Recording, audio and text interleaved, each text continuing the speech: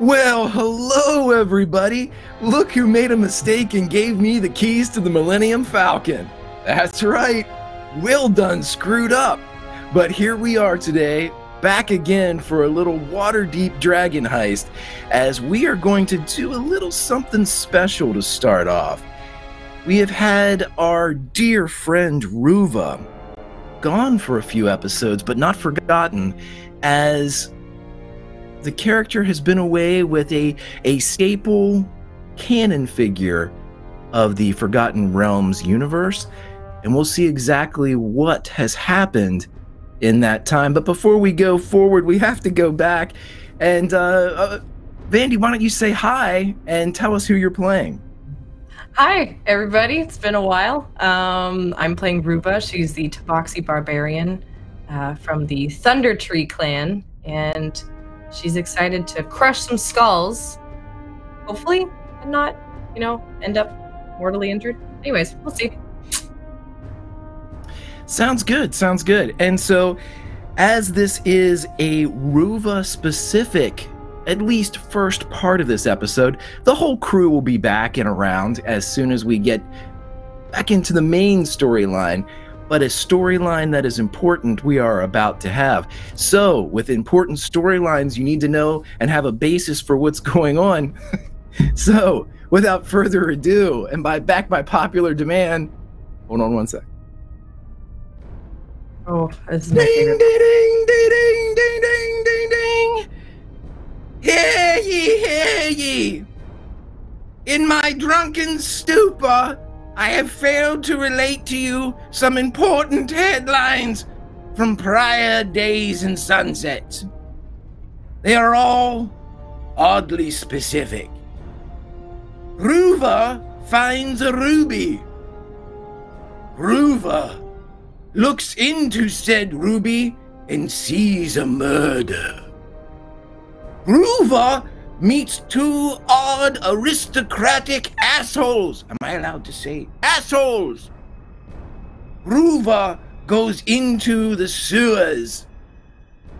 Ruva meets a mysterious ash-wielding stranger. And Ruva disappears. Am I done? I'm done. I shall see you on the morrow. And so, now that you are brought back up to speed as to what has happened with Ruva, Ruva entered the sewers beneath Waterdeep with the rest of her companions, looking for a man named Floon. But before she could engage in this activity and before she could help and aid her friends in this rescue attempt, she was confronted by a man in a dark black hood. And as he said that his prey was looking for her too, he cut a wall of ash with a blade drawn from his side, separating them from her party.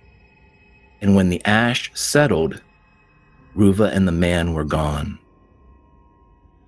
But where to? Now is the time to find out. Ruva, you blink and you see this wall of ash as it starts to move and ripple, much like the waves of an ocean, or even carrying the muck and mire of a still pond. The ash moves, and then it drops. And when it does, you are in a different place. Your friends are gone. And the man, how tall is Ruva? Oh, geez. She is not short. Let me get the exact number for you. She's like 6-something. 6'2". Well, you loom about a foot taller than the man who is standing in front of you.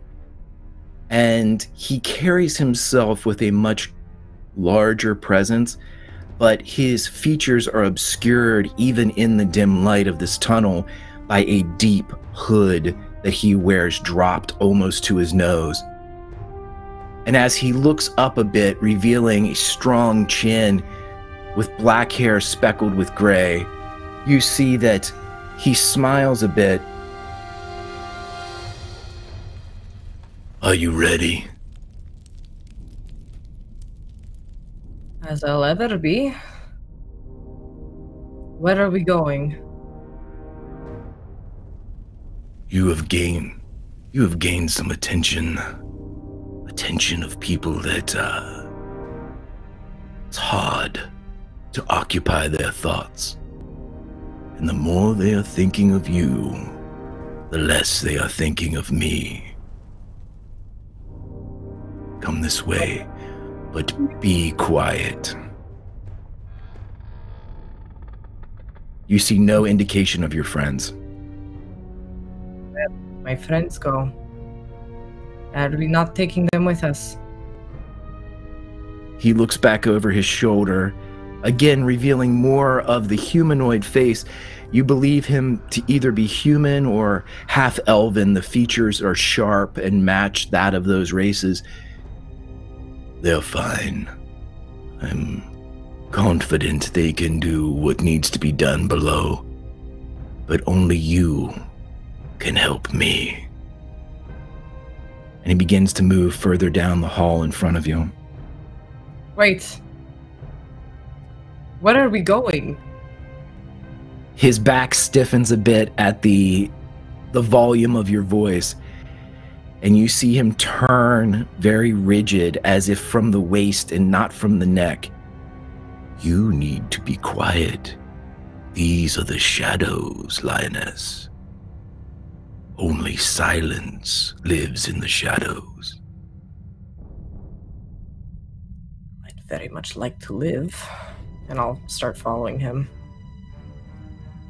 Roll me a stealth check.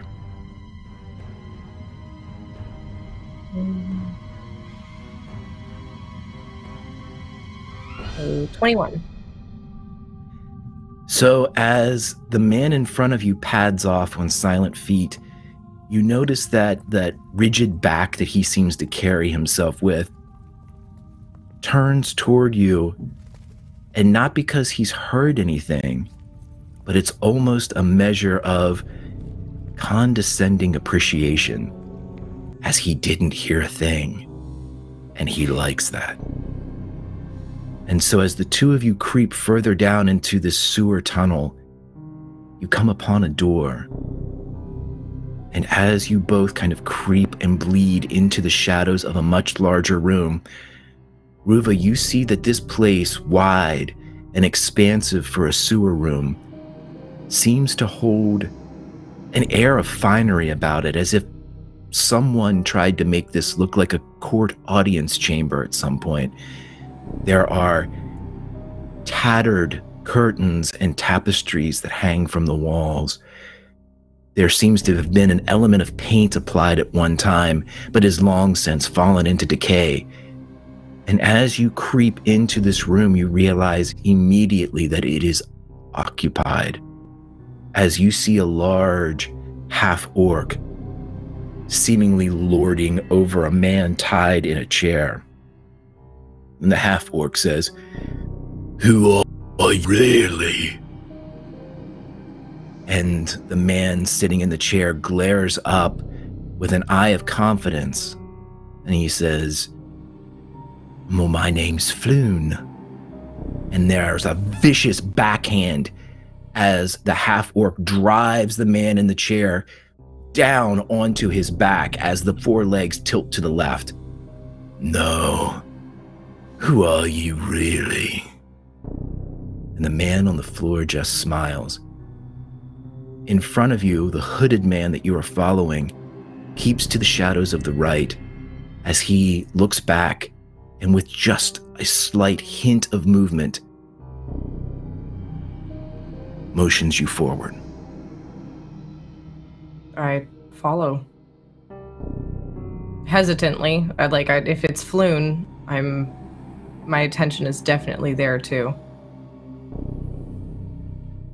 The man in front of you seems to be taking you around this action, seemingly having no cause or reason to interfere. And as you get further into the gloom of this room, you see a raised dais to what would be the south if you've kept your direction straight in your head below ground. And there is a chair, much like a throne, on this dais.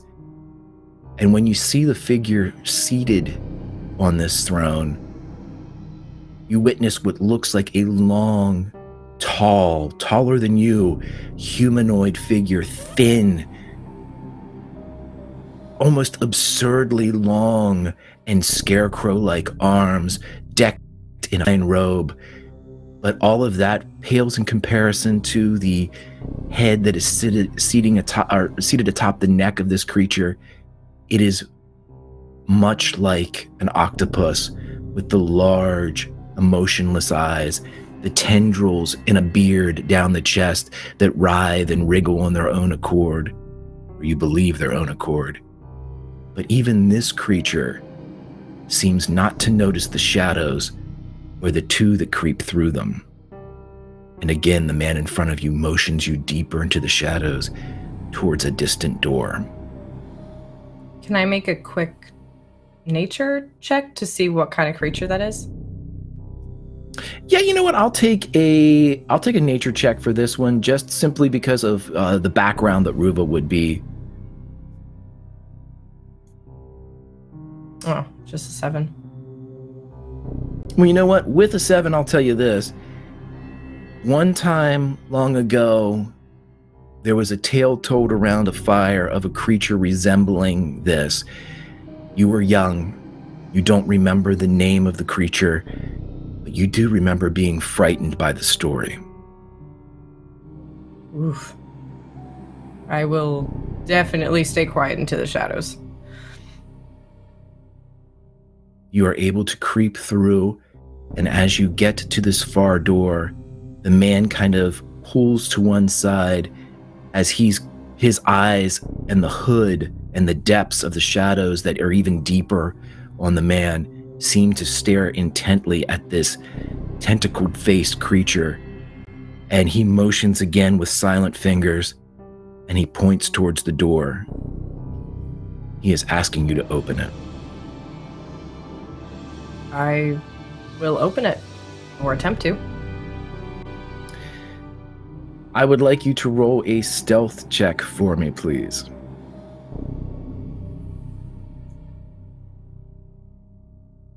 Uh, 13. The door pulls free in this damp atmosphere of the sewers, silent, but as soon as it reaches about 3 feet as far as door from jam as it opens, there is just a slight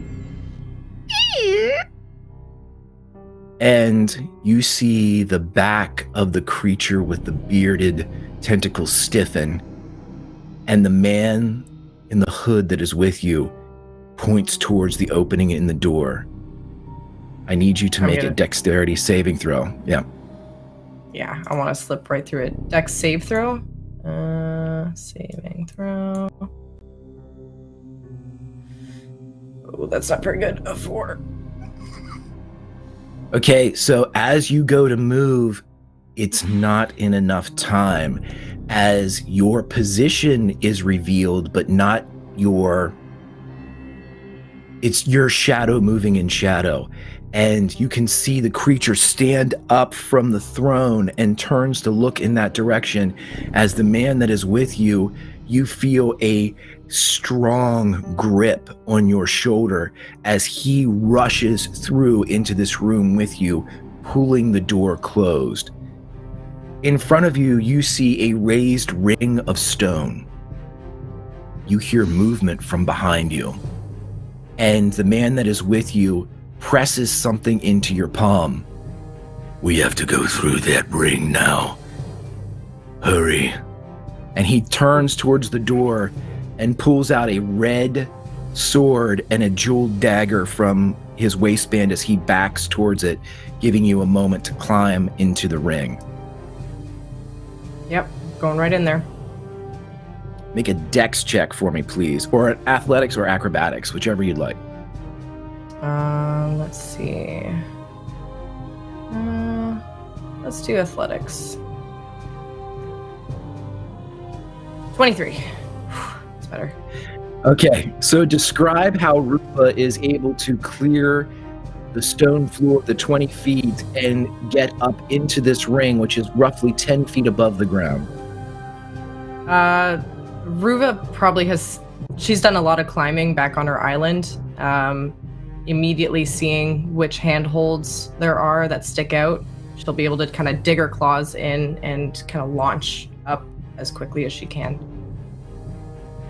Almost like a really fast wall climber. Just, yeah.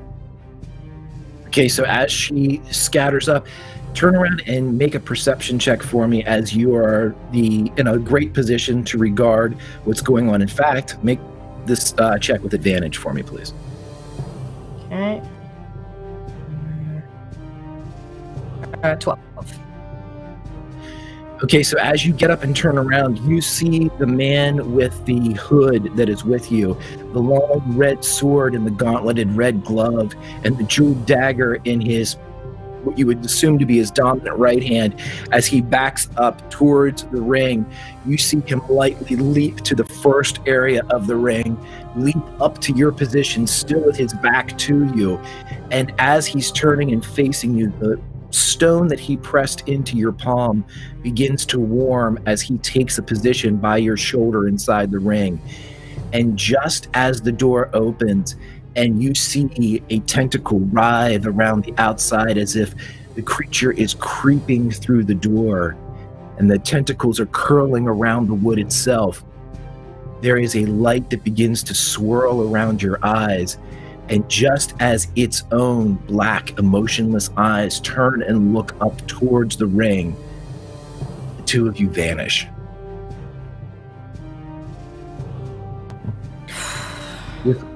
With one beat, you are in the sewers. With the next beat, Ruba, you are in a room. And if you would turn towards Fantasy Grounds, I will share that with you.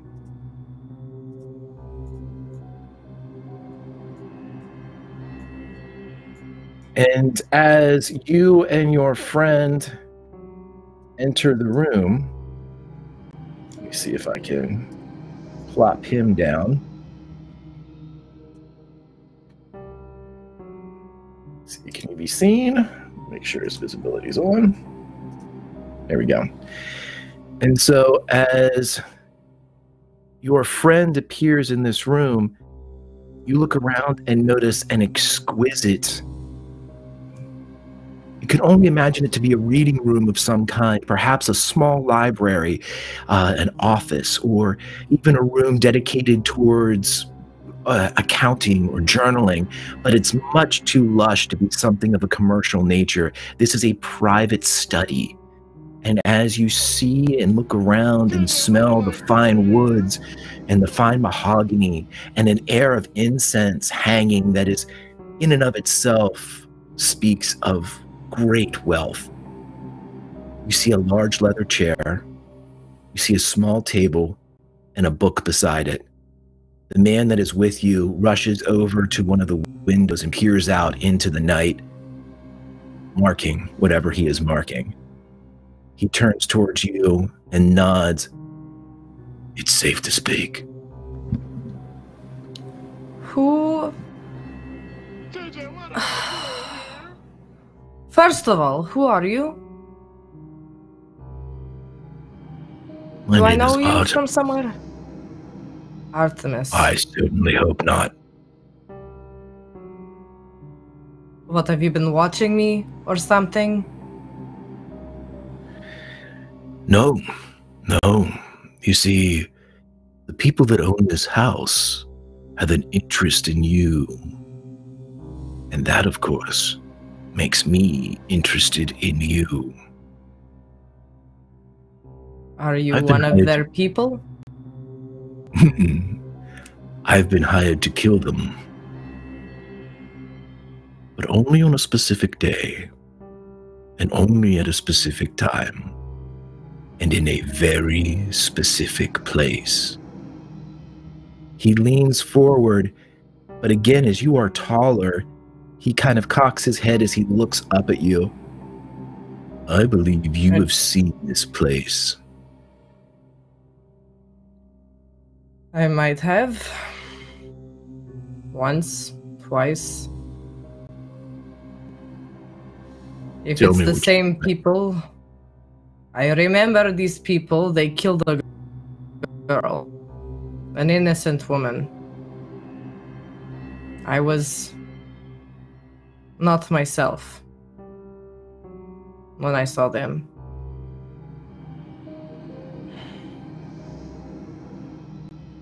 It was a sacrificial room. Yes. Where Are was they it? not? Where? It was in Did it- some kind of, well, sewer, perhaps. Underground. It was not above the ground, I can tell you. It was dark. Good. And cold. Who are they? Why are you hunting them? Because I'm being paid to do so. I should have known. Money seems to rule everything in the City of Splendors. Such a Not foreign everything. concept. No? What is greater than money? For one that does not care for coin, you must know of its substitution. Well, to my family and my tribe, it is artifacts. Strength. Family and power are what we consider value. Money has no place where we are. And there you have it. Family. And that is why I am here to kill two parents. Has their child hired you? Or are you this child? Were I their child, I would hire me. No, the children are young. Two of them are, anyway. No. This is not a family that needs to have a lineage. At least not with sires of their kind. But coin speaks louder than lineage to me. But I have one question for you in your tale that you've told. He continues to Yes? look around the room as if he's constantly on padded feet, making sure that everything is quiet, controlled. The man seems the very epitome of order. You Can I said take a that- quick peek at the book? Yeah, absolutely. I just like, while he's speaking, I'll just kind of like maybe look at the book, almost touch it, see written on it that I can recognize. Absolutely, yep. It seems to be a journal of some kind, and it is very eloquently embroidered with a name, Casalanter, and another, Victorio. Victorio and It seems Casalanter is the surname, and Victorio is whoever owns this journal's name. okay. Do you open it? I will look at him and Do you open the book? I don't want to quite touch it. I don't want to touch it. I'm too worried about what it is. I'll probably just look at it and see the name. What is the question you want to ask me, though? He turns and sees you kind of eyeing the book, and for a moment you see his hood cock kind of to the side as if he too is regarding it. And again, though the eyes never meet yours, you're assuming that in the depths there are eyes in there somewhere. The man says, "You may look at it, it is not trapped." How do you know? Call it my intuition.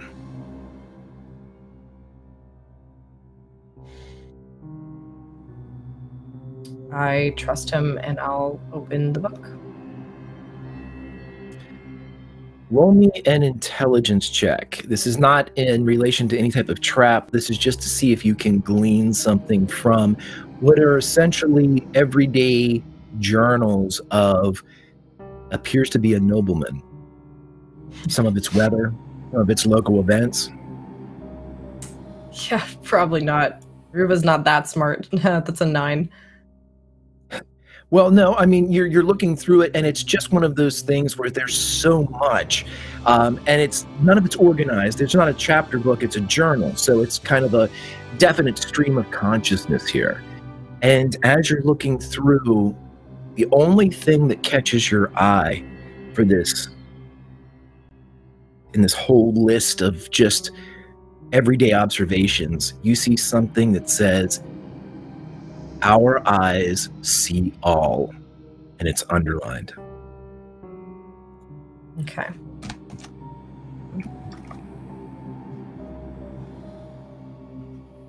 Okay. The man walks up to you, the man known as Artemis, and he keeps kind of he's always squared to you. He's never gives you a shoulder or gives you his back. It's always, you've been around warriors, you are one yourself, Ruba. You realize this is a man that's not accustomed to giving a weakness to any potential adversary, but you can tell by his relaxed nature that it's just instinct and nothing that really kind of lends itself to a threat that he feels. It's just a habit. And he says, "As for my question, when you described the scene that you saw, the girl being killed, you referred to her as innocent. How do you know that?"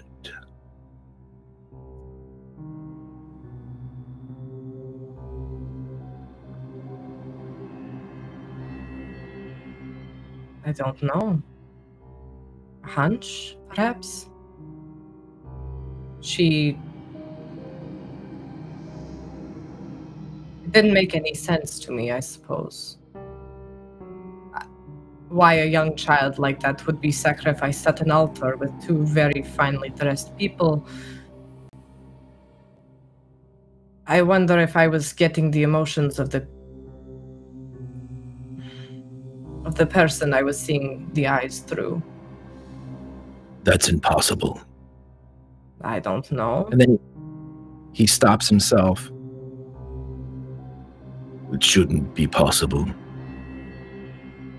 I didn't think seeing through a ruby was possible until a few days ago. What are we not?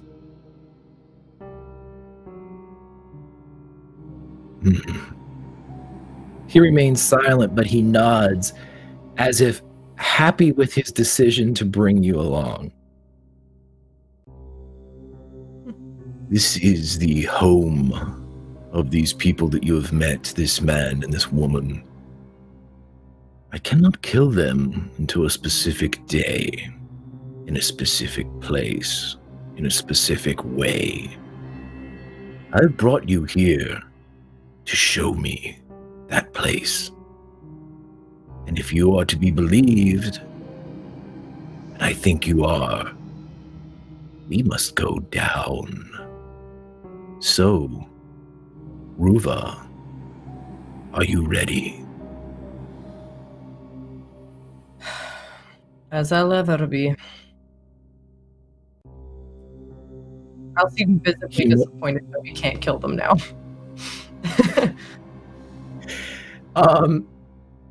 There's kind of nod, and you notice that there is one door leading out of this room. And again, much like he did in the sewers below, he pulls forth just the jeweled dagger. And as he kind of creeps to the side of the door that would open first, he nods to you to open the door. Roll me another stealth check.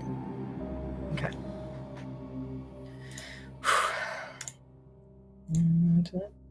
Stealth. A 15. And much like the rest of this house, the door itself is well maintained. And as you were able to silently release the latch and pull the door open, you are met with a much larger library as the door kind of ekes out into this wider space. And I will give us a little more to work with.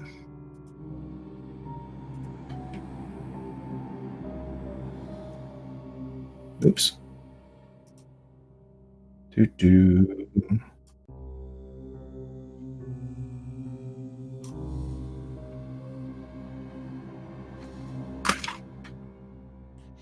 Okay. Let me get some more from Fantasy Grounds here as I creep out a bit. There we go. So as you enter this room, Ruva, the man creeping through, notice Artemis creeps in first, and there are stacks and stacks of books everywhere. And as you walk into this room, you can tell immediately there's no one. It is unoccupied. It is impeccably clean, though. So determining whether or not someone has been here, is returning, is just stepped out, it's impossible to say. But as you walk in here, you notice several unique items in this room, or you would if you succeed on this perception check.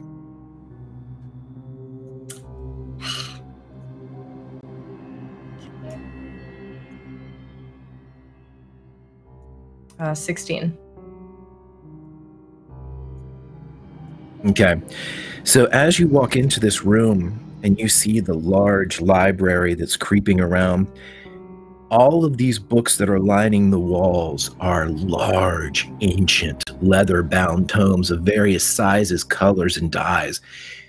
But what catches your eye specifically is a row or rows of jars. They look like large, almost flower pots that you would see behind the counter at London's Fog, or something that would contain sugar, coffee, or tea. And they are in a place of prominence at the end of this library as they are kind of arrayed in an almost ceremonial pattern. And you see Artemis pad over to one of them, or to the one row of them, as he begins to look curious himself. The jeweled dagger is still in his hand. I'm going to take a look at those as well, and if I can recognize what's in them. When you get close and you begin to read the titles that seem to be labels on the outside of these jars, roll me an Arcana check, please. Oof, not my strong suit. An 8. Much like the story that you had remembered as a child before, you remember cause of your people being able to do something, and you believe that this might be similar, but you're not sure. There was a way for your people to capture the wind or the weather of a specific day, a memory, a sound, a sunset, things that could be never replicated, but viewed again or heard again, smelled, touched. It was an emotional or a sensorial capture. And as you are reading through all of these, you realize that if your memory is to be correct, these jars contain things like songs performed on a specific day by a specific person. There is a speech that seems to have been given by a man named Kelvin Blackstaff. And you see Artemis as he picks up one of the jars, looks at it, snorts, and puts it back down. And when he places it, you read the title or the label as Wolfgar and the Crystal Shard. Something funny? It's amazing the liberties that artists will take.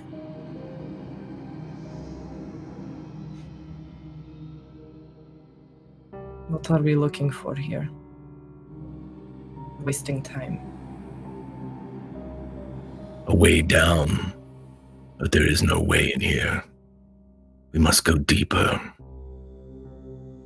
And he motions towards the door opposite of the one that you entered as he creeps forward again with the... Roll that stealth check for me. Yeah, I'm already there. I'm moving. Oh, that's a natural one. Oh no. It's a 5, but it's not fair. It's a 1. It's a 1. So,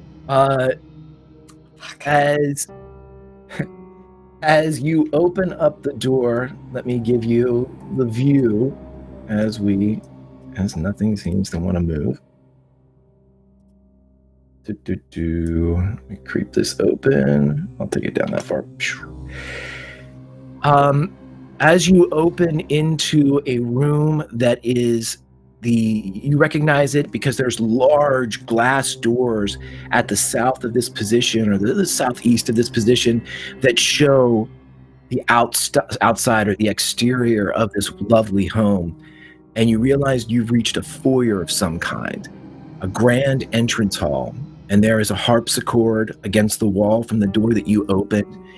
And as you open the door, and as it begins to creak a bit, by no indication of anything that you did wrong, the harpsichord plays a single note. Ding!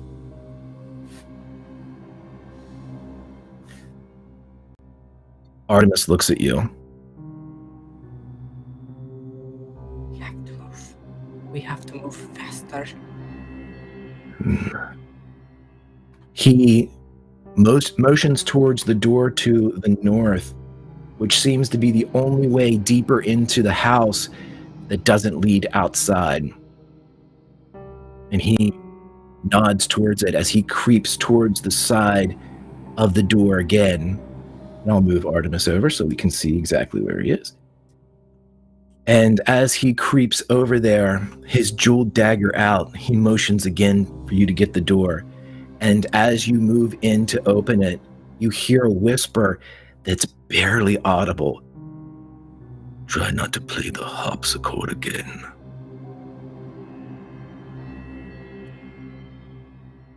Just a quick hand motion. I'll try to open the door. Another stealth check for me.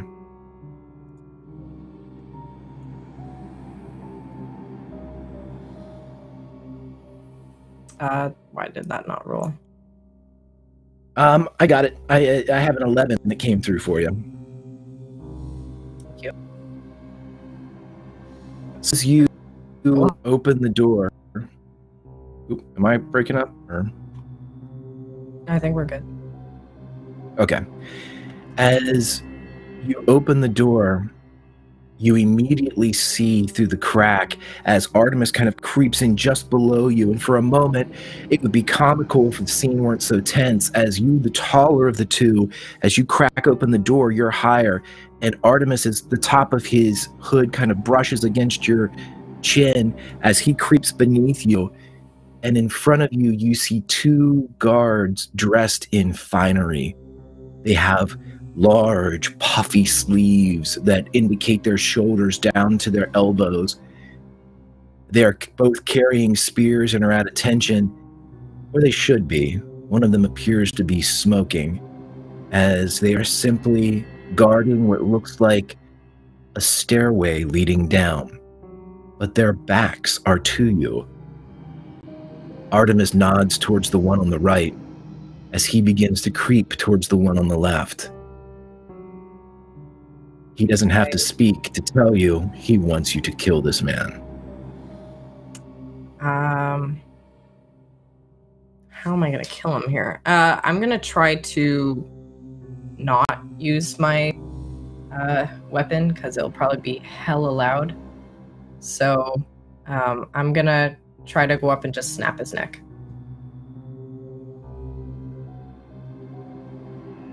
Okay, so you have, as a tabaxi, you have natural claws as well, which I believe give you a D4 plus whatever your modifier happens to be. I will allow you to use that kind of narratively as your ability to snap this neck. So go ahead and roll me an attack with advantage as you move in on these doomed guards. Okay. A 14? Let's see. As you reach up to take the man by the throat, you didn't realize that just beneath the finery of the outfits that are on, your thumb claw scrapes against metal, and the man turns and reaches up and grabs your hand just as the strike does not hit. I'd like you to roll some initiative for me, please. Fuck! God damn it. Shit. Barbarians. Ugh. All right. Initiative. Well, it's a 4. Oh, wow. What is with these rolls? It's either like amazing or crap. God damn it. That's okay because they rolled a 2. So you have your attack here as you are creeping in, and I will grab you, Ruva, and place you right in front of this guard, who is indicated by the C, as Artemis is deeper into the room, hopefully dispatching the guard that he was tasked to kill. Good call. But you may do whatever you would like against the one in front of you. Okay, I am going to take my harpoon then and just try to stab it up through his jaw. Okay. So that is an 11, which is not going to hit. You see as, again, the harpoon scrapes past metal that was exposed now as the harpoon kind of creeps across a very ornate breastplate that is on the front, very Spaniard in nature. And he turns with the spear, and you see the man strike with it as... Is a 5 going to hit Ruva? It is definitely not.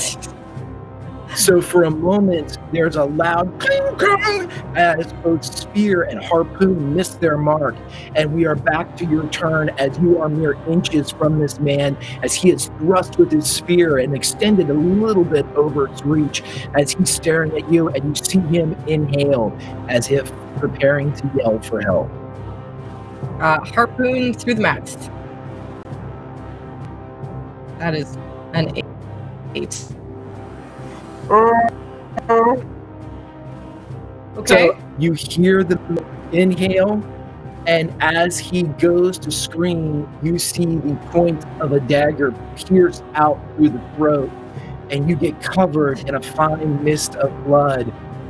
And as the man silently drops to the ground, carried by the robe, the cloaked figure that you're with, as soon as it passes, though you can only see the bottom half of your companion Artemis's face, you can tell there is a look of disdain as this was much louder than he anticipated as he slowly lowers the Castellanter guard to the ground, and he indicates the stairs that seemingly lead into the basement of the facility. Let me go first. That is probably wise. Okay. As you creep downstairs again, moving quietly, you notice that Artemis moves. You see him, a bracelet upon his wrist of his dominant hand flares a bit with blue energy, and you see both bodies of the guards turn and disappear. And as he drops down into a stance of stealth, I would like you to roll stealth for me as well. Hopefully that goes a little better. A 15. Excellent. So as you climb down to the bottom of the stairs, Ruva, I would like you to make a perception check with advantage. Okay, with advantage. So 18. And with an 18, Ruva, as you get to the bottom of the stairs into this subterranean stone-hewn area, you immediately recognize where you are.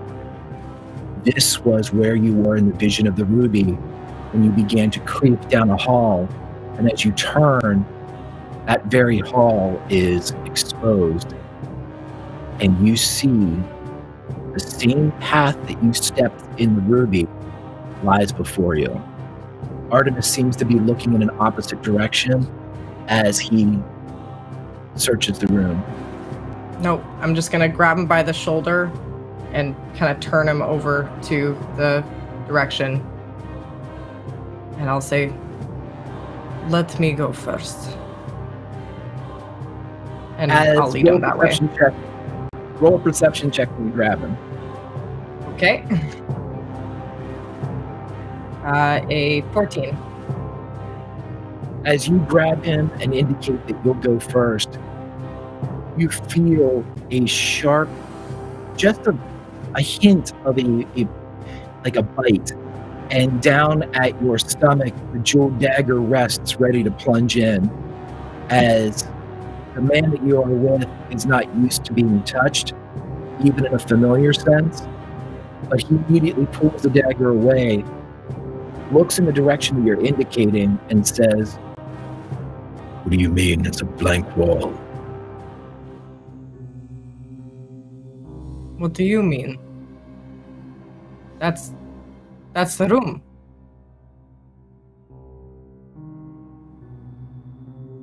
I see nothing. I'm gonna stick my hand through wherever, like, I'm gonna try to walk through a little bit, like put my arm motion. It passes what you don't see to be any type of obstruction, but as soon as you pass by what would be the exit of this room into the hallway, you see Artemis step forward as he puts the jeweled dagger into his belt, and he reaches up and pulls back the hood, and for the first time you can see this man's face in its entirety. His short cropped black hair speckled with gray, a bit of a beard on his chin, and the man would be handsome if not for the utter emotionless state of his eyes, the eyes which are now very wide. I can't see that. He looks at you. Now that is something. Lead on. And he pulls his hood back up. You should keep your hood up more often. Add this look. You hear a slight chuckle. Grab onto my arm. And I'll start. He stays close to you. He does not grab your arm, but he stays close enough to be, you can feel points of his body touch yours as you creep through this area. Roll a stealth check for me. Okay.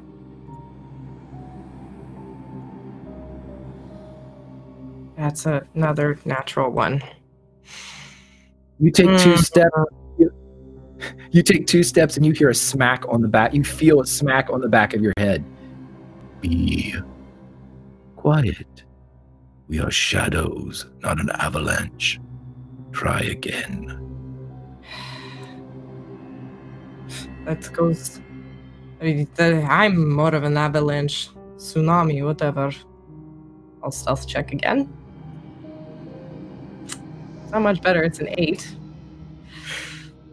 All you hear from behind you is... But you are able to proceed. I'm like chomping at the bit. Ruva, as you continue down this hallway, a hallway that you've walked before in shoes and feet that were not your own, you creep forward, and as the room again widens into an open space, you see the black altar of stone with its gutters and crevices carved into it. Gutters and crevices that you know, because you've witnessed, feed and sluice away the lifeblood of the sacrificial victims that are slain atop it. But beyond the altar, there's no one here. And Artemis again steps forward, brushing past you lightly as he looks at the altar and begins to look around the room. This is it. This is the place.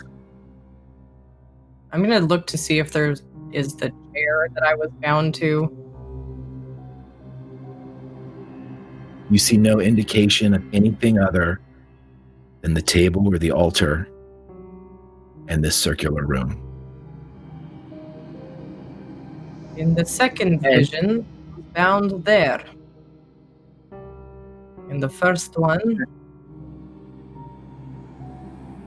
Yeah, he turns his attention back and forth to the two places you indicate. No, this is good. This is good. And Good. you see the first time the man smiles, a half-cocked, almost cracking the skin around his face, as this is not something he does a lot. And he smiles and he nods towards you. So... shall we leave? We just got here. Are we laying a trap? We are the trap, but not today.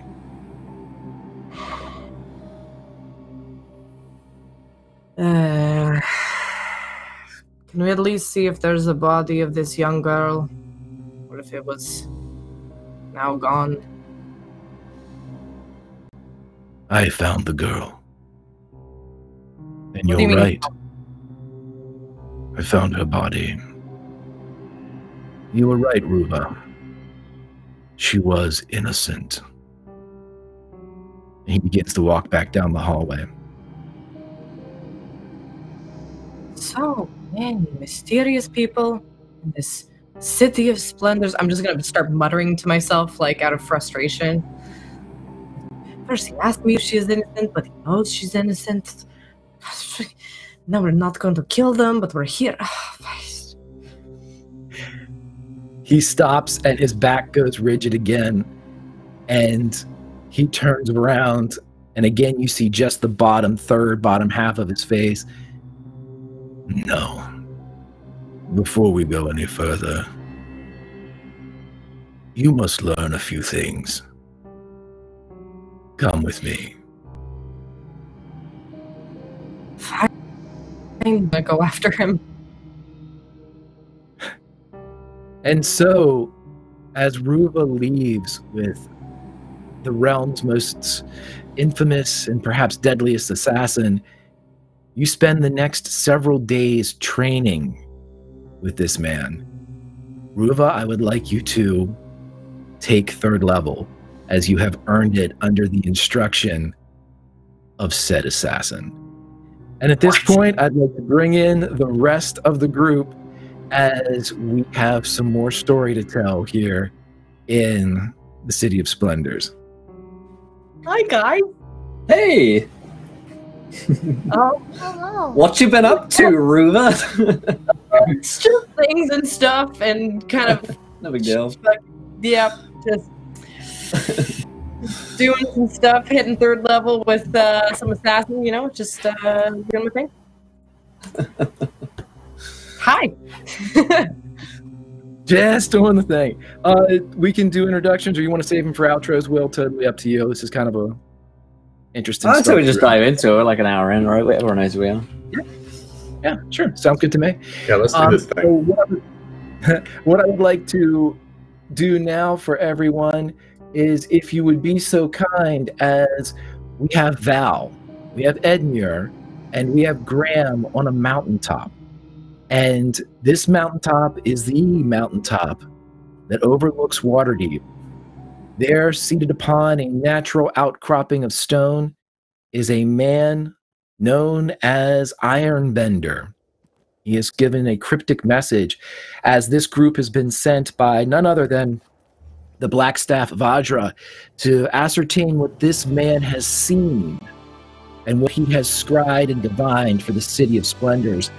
But upon reaching the top, I believe it was Val who turned towards the city, saw one of the many griffin riders shake, one of the griffins shake its rider, and as the rider plummeted, presumably to their death, the griffin, wild-eyed and in a state of absolute rage, descended upon the mountaintop. As the creature is off and on its way, I will allow everybody to give me one thing you would like to do before the creature reaches you, as Val, Graham, and Edmure. I scream. Ah! What is that thing? This is how this is gonna happen. It's gonna kill us! Edmund, do something! Okay, all right. Hold on. I grip my sword as if it was a baseball bat. And I try to at least take a couple breaths and try to hone the training that Ruva taught me once or twice, maybe in passing before. As I try to get into a battle stance, one that doesn't look like a baseball player, but one that looks like someone who knows what they're doing with a sword. Yeah, I crack my knuckles. Yeah. I assume a stance, and I glance over at Ironbender. He's still standing there, yeah? And I say, "Want to help?" I don't wait for an answer. I look right back at the beast. Yes, you see that Ironbender doesn't seem to either recognize what you've said, or he doesn't respond to what you've said, as this is, he continues his staring down into the depths of Waterdeep as if searching for something just out of focus. So as you all prepare yourself, the creature lands among you, and those of you with a prepped action, I will allow you to make an attack first before we roll initiative, as the creature is not working with tactic skill or the mindset of a hunter, but simply carnal rage.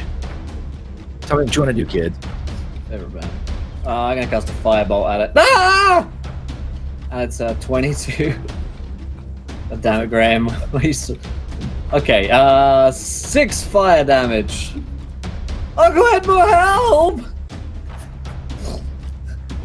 Just launch a fireball. You seem to Just have launch a fucking fireball from my hair. From my hand, rather, not from my hair. That'll be bad. That'd be sweet. Who would like to do something else? What was that? How far out is this thing? It has landed among you, so you you can easily get within melee with your normal movement speed. Let's try to get you guys out of here. Yeah, you should be able to drag us on.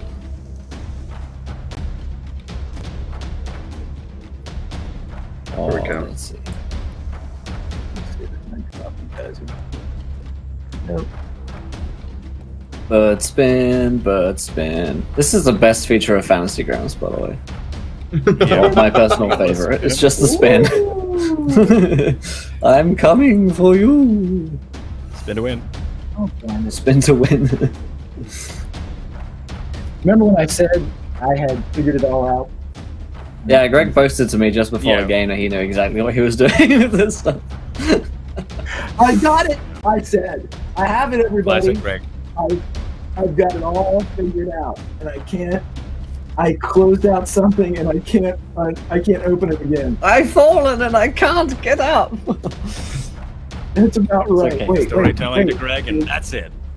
I'm pretty sure This it's is it. combat tracker, right? Yes, but I can't. It won't open for some reason. Oh Wait. no. Everyone, wait. Everyone. Someone punch Guys, it while what Greg's did you- doing this. We can. Well, what did Alright, you I'm guys gonna get done this attack. session? Well, we learned how to put images onto a map. Oh yeah? How long did it take you? Oh, like 3 hours. Like it wasn't. Yeah. That's basic comprehension for us. We haven't talked in a while. I don't appreciate it. Where's my party? Damn it. Yeah, someone punch this thing. You hitting it, Miff? There you go. I did 9. I don't know if a 9's gonna hit. A 9 does not hit. Surprising. And so that leaves Val. If Val would like to do something while I figure this all out. Does a 15 hit this boy? A 15 does hit this boy. Oh, you know, I might as well make a second Big attack boy. too. It's been a little It's while. absolute Yeah, unit. that's a 16. I'm gonna punch this guy twice. And that is gonna be 6 plus 8, 14. 14 damage with 2 hits. Nice. Fantastic. And we're going theater to mine. So,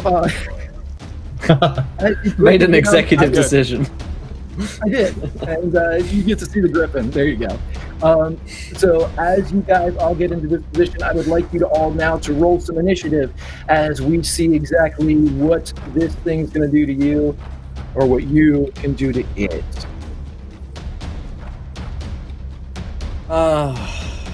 11. 15. Yeah.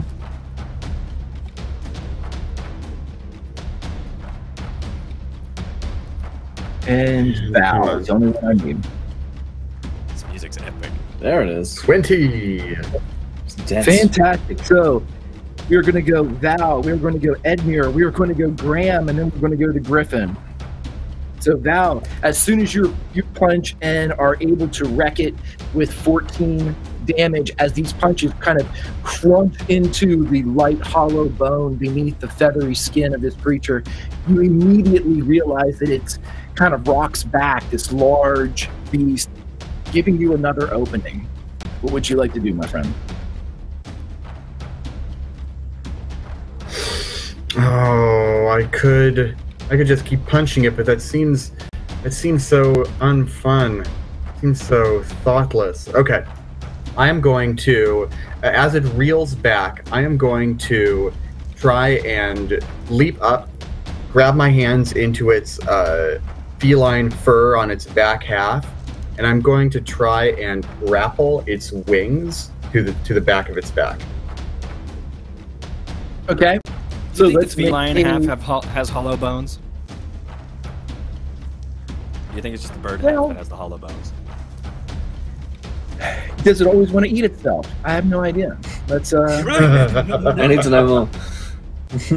What do you think? An athletics check? I need the athletics and lore. with a natural 1, you are going to win, my friend, as you are able to get the hold in that you want as the creature begins to kind of spin and reach back as you are now in a position normally reserved for a rider. And Val, you're actually probably sliding a bit over the white scout seat that's on the back of the griffin that is still probably warm with the deceased person that has been thrown off, or hopefully was remembering their ring of feather falling with them. And as you're holding into place, that gives Edmure advantage on any attack as this creature seems preoccupied. Another executive decision. Am I up? You are. Wait. I'm gonna rear back. That first swing missed. I'm gonna take a step back and try to focus as much as I can and go for a thrust into the creature with a 10. 10's not going to do it as you get to roll with Advantage, you advantage. said, right? Yep. Nice. How about at 14? There it is. Greg? A 14 does hit. So please roll me some damage. Some damage. Adorable. The damage Sorry? And remember And that you are able to have special abilities with the sword that you now possess, Edmure, as you can, I believe it is a 1-for-1 point bleed from you into additional damage if you would like. So, Boy. Right. I don't know if I want to do that yet. I'm going to mark the target as I strike this. I won't do the mark damage yet, but I'll do it as I hit it. I'm going to mark it so I get the marked bonus next time. Because it just doesn't make sense otherwise. I'm going to go ahead and do one of these for... Oh, never mind. That's a 1. I thought that was 9. 3 damage instead. But also marking the target. excellent. The target is dealt 3 damage and marked. Never mind. Yep.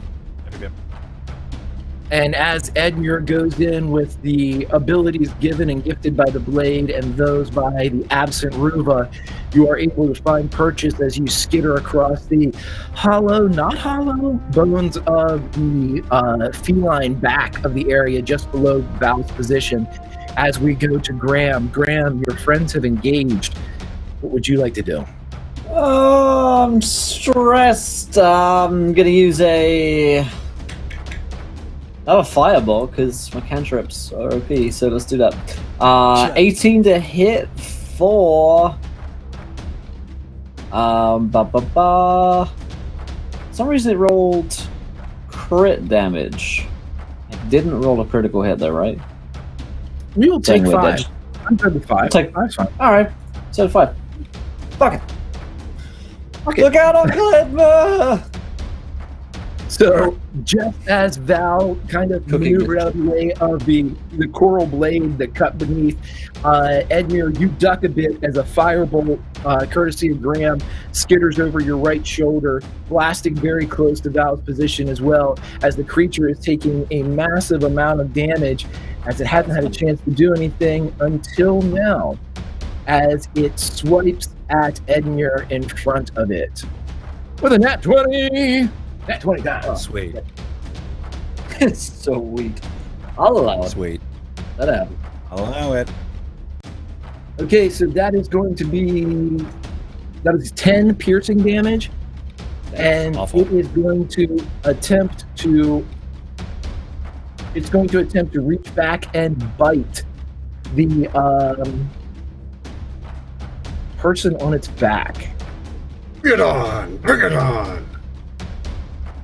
and that is going to be a 5 damage. So with 5 slashing and piercing, as the two of you, it rips and bites and rips and bites. We go back to the top of the order, Val, as this creature is fighting with a ferociousness that you haven't seen with these griffins. They're obviously animalistic and creatures of the wild, but domesticated after years of training. This creature is anything but trained. It is furious. It is primal.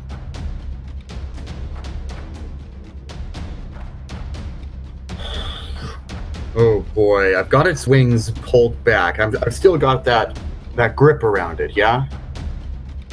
Yes, it has not tried to shake you. You still have it, and it's kind of reaching back and was able to kind of grab your leg as almost like a horse biting, but it wasn't able to. It can't fly. You can feel its kind of flex beneath you, but it hasn't actively tried to shake you. It's used its turn trying to hurt you. Okay, so I'm kind of perched on its back right now. I've got the flats of my feet on its haunches, and I'm kind of hunched over, holding onto its wings like this. I am going to try to keep my grip. Let me know if what I'm trying to do means I lose my grip. I'm going to try and keep my grip and stand upright and take a step forward towards its head. I'm going to lift my right foot up and just try and slam my right heel down on the top of its head. Oh, gotcha, absolutely, yeah. You're able to hold on to the wing, negotiating around to kind of give it a mule kick back. So right ahead, yeah. Cool, that's a 14 to hit. That will hit, sir. Let's do this.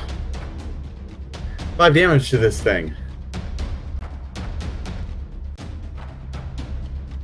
I do believe that is my turn.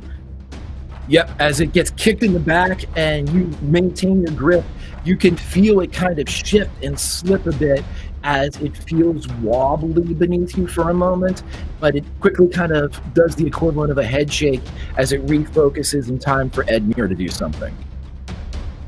Perfect. Now that it's marked, I'm gonna try. I'm gonna go ahead and do some swipey stuff. That looks like a 24. Is it? That's gonna hit. Sweet. 24. Yeah. All right. Sweet. For damage, 1d10. D4 plus 3, so 15. Nice. So with 15, as you slice into this creature, I will again tell you, Edmure, that you feel the power that's going through your sword as it's almost craving. It's an addiction, much like your own, as it wishes to drink deeper of the creature. Do you wish to activate the ability of this blade? Yeah, I shouldn't, but it's an addiction, and you know me, I'm an addict, so I'm going to actually keep the sword there for a little longer and let the sword drink in and actually transfer to... Oh, right, okay, yeah. So I'm going to take 2 health, and then I gain 2 health? Is that it's like a leechy thing? Not like the fruit, but like a leech? You can elect to add as much of your health points into damage as you wish. So if you want to do 10, you can do 10. If you want to do 15, you can do 15. You'll lose the hit points, and it'll be added to your damage bonus. So like leech is your health. Okay, so it's not a leech. It's a reserve. Okay, perfect. Yeah. So it's not as good as I thought. All right. So I will do 2 damage, and reducing myself 2 hit points, which is scary because I have only 8 left. So yeah, I'll do that. Ah, you didn't. Okay, so Exactly. with Right. a feeling that is akin to the snoot of the drugs that you so crave, as this life force leeches from you, it is a feeling not of pain but of ecstasy, Edmure, as this is something you could definitely get on board with. Graham, what would you like to do as your A new friends drug. are pummeling this beast? Yep. I gotta keep on going. I get further and further away as I start cooking this chicken with firebolts. Just over and over, and trying to get like a round roast on it rather than like crisping up too much side. So I'm gonna sort of circle around as I do this. However, I rolled a natural 1, and probably burn my hand in the doing so. Nailed it. This one kind of, as you're moving, you shift and fire, and without looking away from the city, Ironbender ducks just as it goes over his head. He didn't recognize or see it coming, but ducked regardless, keeping you from an embarrassing or perhaps awkward conflict. Sorry, Ironbender. As the creature comes forward, it is going to again try to bite at the person on its back with a nat 20, as that's the second one. Second one, fuck no. It's okay. So only 2 damage plus 5 is 7 to Val. As the I creature want to turns contract around, mad griffin disease. you suddenly have a craving for large dock rodents. You have no idea why.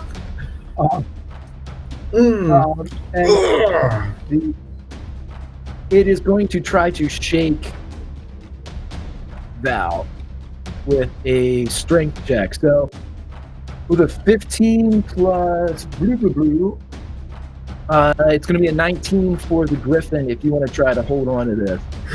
No way, baby. So in the battle of man versus beast, you see the shake and the win as half-orc beats the beast.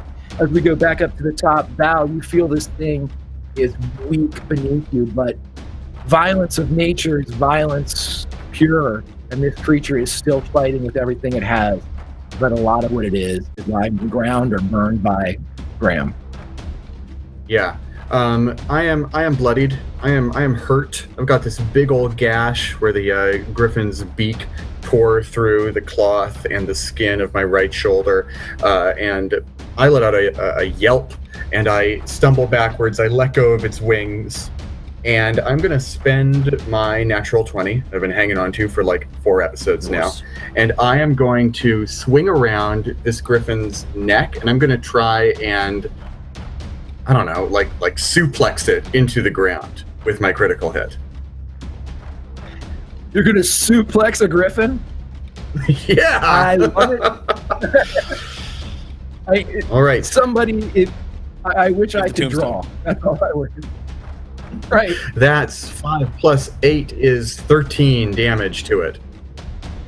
And as it had 9 hit points left, with the suplex that drives this majestic or formerly majestic creature into the rock of Mount Waterdeep, it drops. There is a crunch of hollow bone as it cracks and stays very still, the last of its breath escaping into the cool wind. Val, you pick yourself up, and you have just suplexed a fucking griffin. Holy moly! Oh, shit. That's Sorry. held. Once again, I'm Holy moly. very That was dizzy. intense. Here, wait. And I'm gonna stumble towards Graham, and I'm gonna just say, "Graham, help!" And I'm gonna collapse halfway onto his shoulder. I'm just gonna try and support myself. I'll cast a cure wounds on him quickly. Quick! Val! Feel a little bit better. Edmer still carves into the beast, trying to get that feeling that he felt moments ago, that moment of ecstasy, that new high that he hasn't felt before, as he's still carving into the corpse. Shut. And he starts sawing at it. It's really gross. Uncle Edmer's dead. It's dead already. Yeah. I know. It's okay. Kind Kind of like Blinken from Men in Tights, when he's like on the pole and he's just carving it up. It's pretty much what he's doing. What was that full healing there, Graham? 3 it plus is something. 3 plus math. What's it? My intelligence. Plus 4, so 7 total. 7. Okay, still a little hurt, but A lot better. How's everyone? Everyone good? yeah, that Everybody helps. want? Val's Yeah, kind of you hurt. good? Hey, mister! And I turn to this iron bro. You didn't exactly help us back there with the big bird, you know? And it's kind of mad at you now. So, Really show I me, knew- Graham. Graham, you would hear, as everyone else would, but you would hear drift along the wind from barely parted lips of Ironbender. I knew you would win. What? Did you send that? Did you send that thing after us? Was that your pet? Did we just kill your pet? I throw a rock at Ironbender. He ducks it, much like he ducks This the... fucking stoner man. Yeah, I'm too weak to stop that. Oh, go ahead, but did you, Mr. Bender? I believe him. Mr. Iron Bender? Sir Bender? You guys see... you see Ironbender sort of uncurl his legs from beneath him as he stands up, an old man atop this natural stone fixture on the highest point overlooking the City of Splendors, and he lightly looks down as he pads over.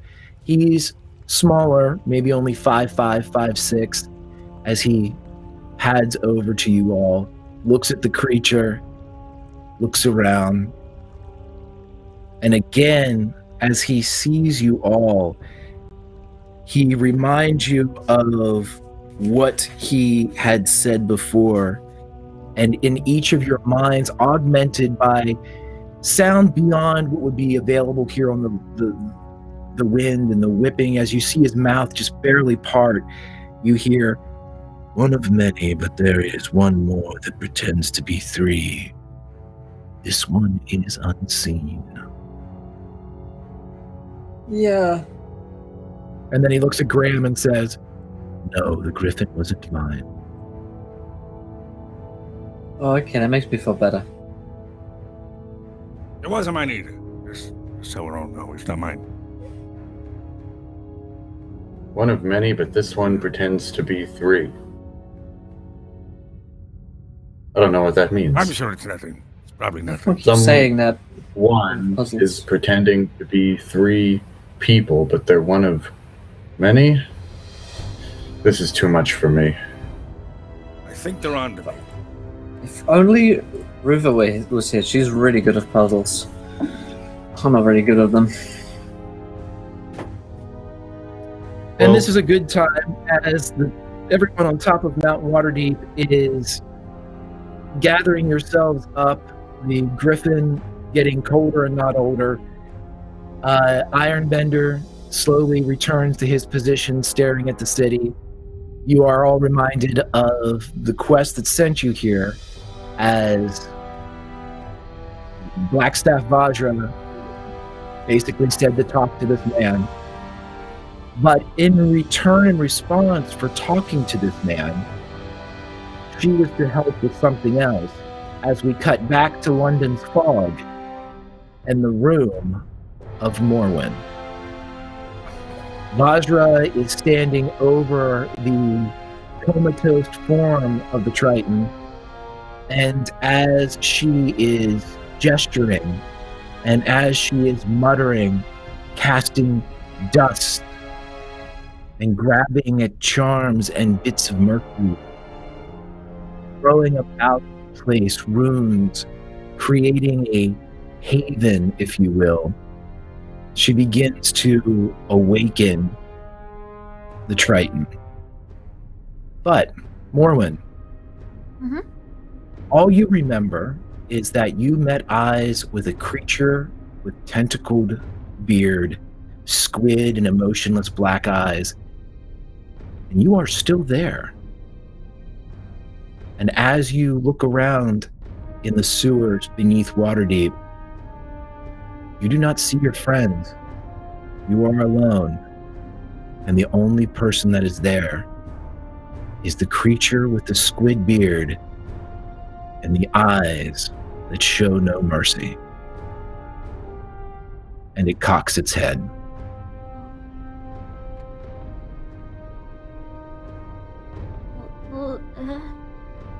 And I'm gonna start taking steps backwards. Where did everyone go?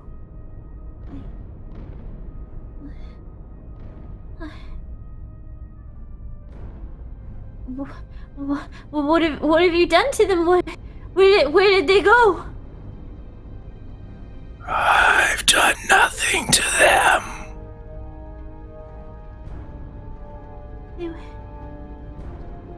They were here. I don't understand. And I'm gonna draw my scimitar. But my arm's clearly like shaking. I'm clearly very unsettled by this entire sort of turn of events. Bring them back. I didn't send them away. You did. No, No, you must have done it. You must have done that. I didn't. I can't.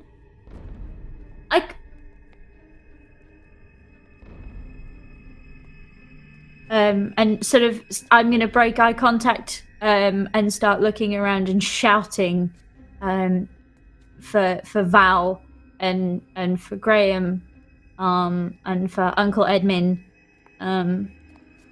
just as loudly as I can.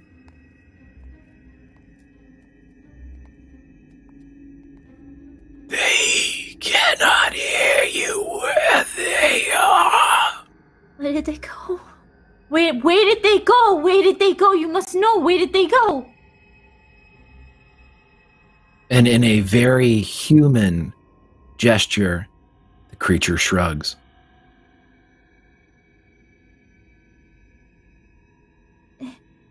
Then it's me and you. Who are you?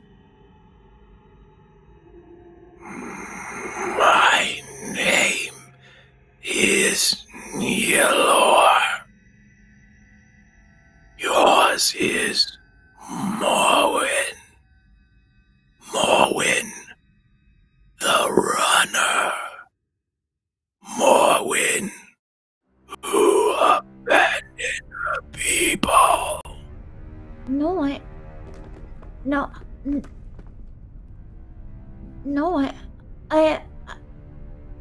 They're okay. I didn't. You can't abandon something that doesn't need you.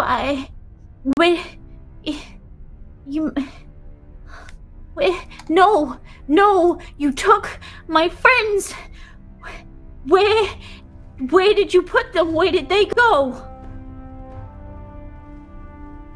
I put them nowhere. You put your friends away. I did no such thing. They were here. You must have taken them. There was the chair and I was gonna make a. I was gonna.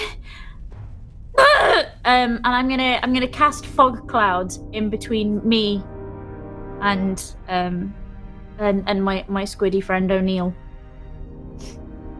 Go right ahead. And as the fog begins to swirl, and I explained this last time, but I would like you to explain the fog cloud of Morwen the Triton, as I dare say somebody born of the sea might create a fog cloud slightly different than someone that has never seen a wave. What does it look like? So this fog cloud rises from the ground ever so slowly before suddenly it crashes from one side to the other. I imagine normally with fog clouds you see them creep up from the ground and just slowly fill. This one creeps up from the ground and then suddenly sways and just crashes down as a big wave moves from left to right. This fog almost acts as water. It chokes as it crashes. You can almost sort of feel it in the air as suddenly there's pressure moving from one side of the room to the other. It's quite violent in nature, and it might be that this is how Triton fog clouds are, or it might be that she's just that upset, I guess. That's fantastic. An emotional response based off of the situation. Yeah, or simply the Tempest version of a fog cloud as it crashes over the creature known as Nihilor. And as it turns and looks at the emergence of this fog, it rises up much more like liquid than gas, drowning the creature among its embrace. But Morwen, as soon as it creeps past and you see this wave very much like the ocean, its movements, its ebbs, it flows, its currents beneath the surface, there in the white opaqueness of the fog cloud, you see other titans, shadows darker than would be visible in just with the naked eye, but they begin to gather against the backdrop, almost a screen of a theater, silhouettes marked. And without knowing or being able to distinguish figures or characteristics, you know they are the members of your village. Why did you leave us, Morwen? No, you were fine. We did it, and I thought I could do more, and I came away so that I could do more. I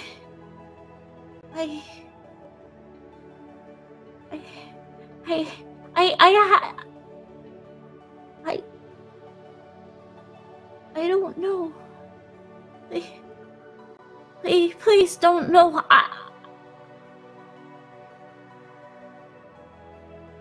You That's see, not real. No.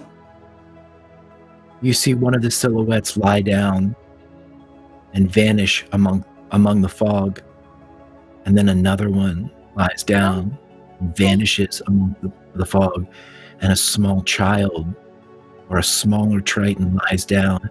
Its shadow and silhouette vanishes into your fog. No, I'm so sick, Mom. Oh, you got better. You all got better. You all got better. I fixed you all. You all got better. Please, I'm gonna start, like, trying to grab at them. I'm gonna reach into the fog and try and stop them from lying down. As you reach and your fingers pass into the fog, much like fingers grasping at a fish beneath the surface of a river, it parts and ripples your fog cloud, more liquid than gas, causing ripples against the backdrop of your village silhouettes, and they continue to fall and lie down. I need to find you.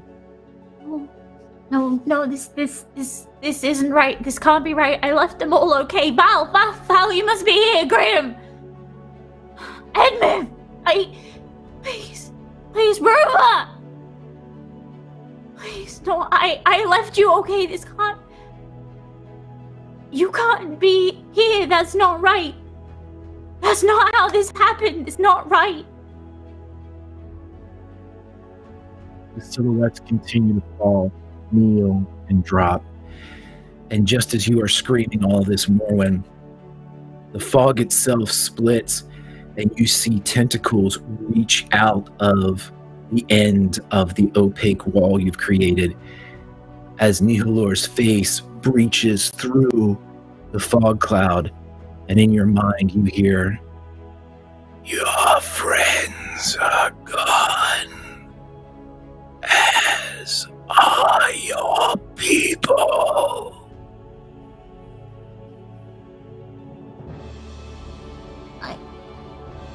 It can't be. I left them fine. Have you never... You must know about Triton. You must know about Triton. You understand how we're please. He cocks his head. Then why do they look for you? Send people for you. Because we don't leave. None of us leave. If something happens to one of us, we worry. There's nothing odd. There's nothing going on. I saved those people. And now I'm going to save everyone else. Now I'm going to make sure that Triton are marked in history. You are a fool. Please. Please don't. Little lost fish.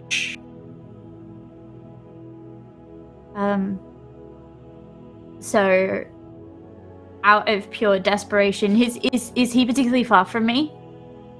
Are they particularly far from me? They're like right in your face. At Awesome. this point, if it would touch your face. In fact, they're getting close as these tendrils, almost in a excitement, are writhing and flopping and getting dangerously close to brushing your jaw. Cool, I'm gonna scream at it and like hurl my scimitar through it somehow. Without any form of finesse, I'm gonna grab it with two hands and I'm gonna bring it down diagonally across him in whatever way I can. Roll me an attack. Cool. +2. This is gonna go well. 15. Your scimitar, the one that you traded Rainier Neverember for, the very fine blade that's in your grasp, weighted perfectly, silvered on the edge, cuts through in a diagonal the creature of you, but he moves like the wave that you created with your fog. His visage ripples, as do his tentacles, as if someone dropped a pebble to pull. You are a creature of violence. You hide your hate behind song and smile. I look forward to eating your mind. And Morwen, Well, you begin to feel yourself sink into the floor of this stone space as the creature known as Nihilor looks around, its emotionless, expressionless eyes casting a puzzled gaze. And perhaps your affinity with the sea and the creatures that dwell in it give you a gleaning moment of how those eyes can convey such feelings, but it seems confused by your descent, and it leans forward almost comically, its long arms on its knees as it tries to follow you into the floor. You're being tricked. The one that you sought wasn't the one that you... And the last of the words trail off as you are drug into the floor, the stone creeping up around your face as the ocean water did at your home. You slip beneath the stony surface and you come awake in a bed in London's fog, a stranger standing over you with a glowing black staff in her hand. Nah! There you are. God, you're not made of tentacles. No, I'm not. Oh, can I hug you, please? Friend who is not made of tentacles. Are you going to kill if we me? didn't hug. No. Okay, then you have to No. hug me. I'm so sorry. There were tentacles so close to my face and they weren't friendly. Please hug me. I'm gonna She does not move towards you. just ball up and throw myself feel- at his figure. You feel an incredibly stiff figure beneath you that's not responding to this emotional outburst, but there is an almost pet-like pat on your head as there. Did you drag me through the floor? Oh, you dragged me through the floor. I have never been so grateful to be drowned by floor. Oh. This is why I'm not a priest. You're fine. You're going to make it. Go get more. What? I don't know. I was just supposed to wake you up. You seem to be okay. So she gathers herself to leave. No. Who are you? What? Do I know you? Please. I'm your friends. I'm here. Your friends. I've done something for me. Waking you up was my repayment to them. So Please, just wait a second. And I'm gonna grab some. I should have some paper and things in my pack. I've just closed my character sheet because I'm an idiot, so bear with me. I'm gonna really quickly. I will still. You have paper, yes. Yeah. I'm gonna quickly grab a drawing utensil out of my bag and some paper, and I'm gonna start scribbling down what this person looks like. And I'm what's your name? I need to remember you. I need to record you. My name is Vajra. Huh? I'm the Black Staff of Waterdeep. Okay. It's fine. I'm just No, a please, friend please, of your friends. Yes? And I need to record it. You look like this. And she holds up like a quick sketch of what this character looks like from sort of here up. You look like this, right? Roll me a, let's do a performance check.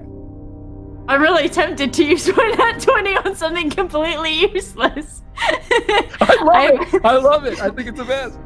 Yeah, no, we'll use my nat 20. Screw it.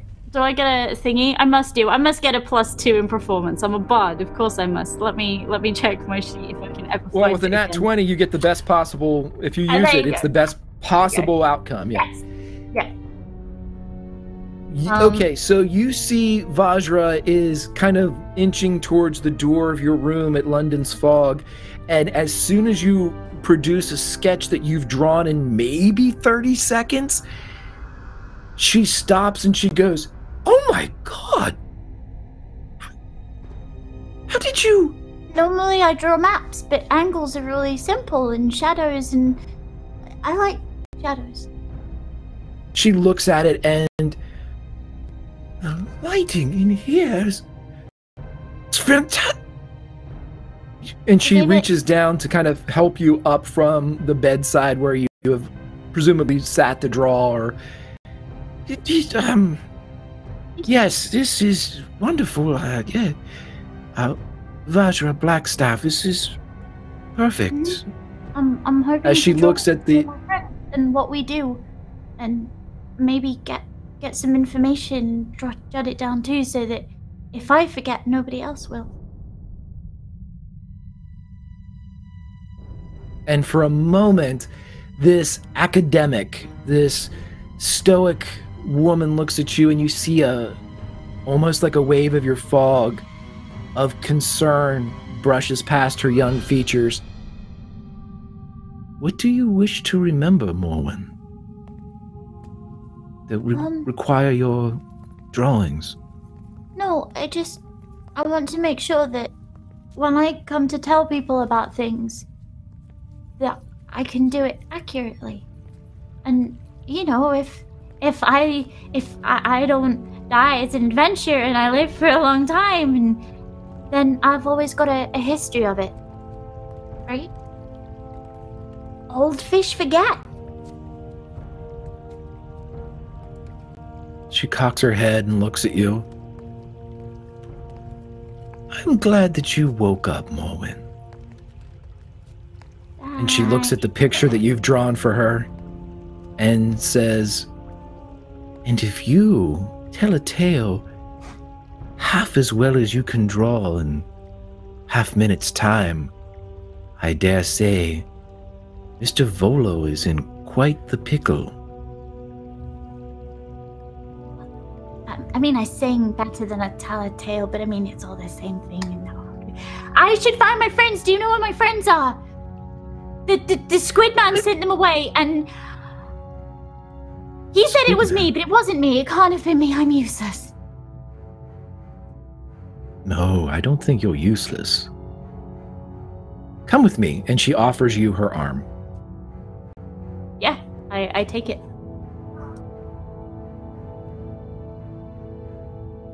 She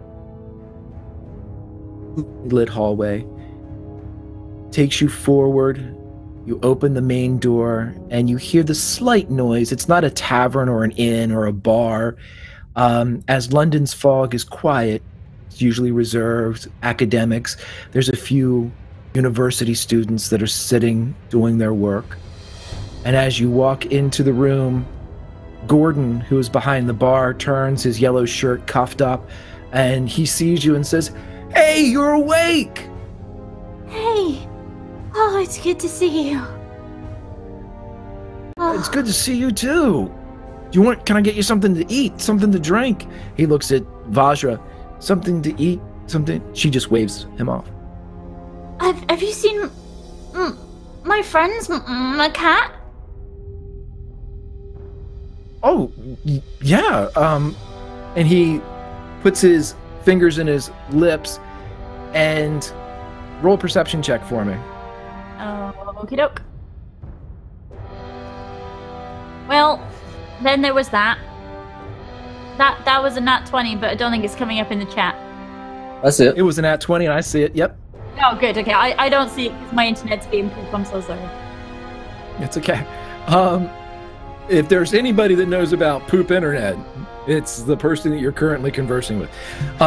So as you see Gordon go to put his hands or his fingers in his mouth to whistle, you notice that his pinky finger and his index finger dip below and pass through his bottom lip. And when you hear the whistle, because of your affinity with music and song, the whistle comes from a space maybe 2 feet to the left of Gordon.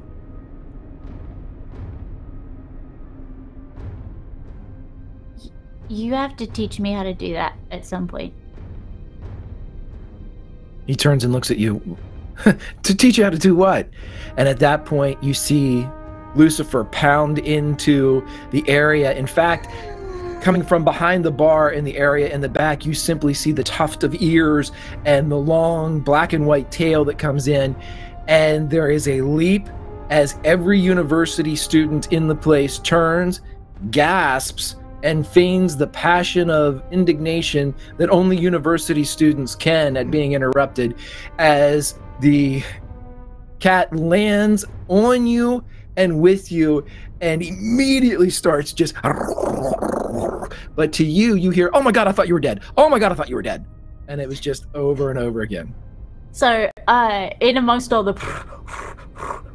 You can also hear, "Oh my God, I thought I was dead. Oh my God, I thought I was dead. Oh my God, and the floor ate me. Oh my God, and I thought I was dead." Which... You slept a long time. I know. Look, we have to find the others. Do you know where they are? Nope. Good. Hey, do you know where my friends are? Because the cat doesn't know. Gordon looks at the cat, looks at you, looks at the cat, looks at you. As Vajra, you feel a hand on your shoulder as the woman that woke you up in your room says, "I sent them up the mountain." And she kind of points out, and in the dying light, you can see the large, looming, kind of single-peaked spire of Mount Waterdeep. They did me a favor, and I repaid my debt. So, I shall wait here for them. I'm sure they will be along directly. Do you mind? Do you mind if I go ahead? I'm a bit worried. I'm frightened that I did something to them. You want to go meet them? Yeah. Just to check they're okay. I'm worried I did something. You should be fine. Does someone want to go with... I can go with you if you want to... Lucifer can come with me. It's fine. Just point me in the right direction. I'm sure we'll find them okay. She simply indicates the peak of the mountain. Yeah, that's probably close enough. They enough. should be on their way. Hey, Cat, you want to go up a mountain? Nope. But I'll go with you. Okay. You're gonna try that, but instead be enthusiastic about going up the mountain, because I don't really want to go up the mountain either, but I have to fix the thing I did wrong.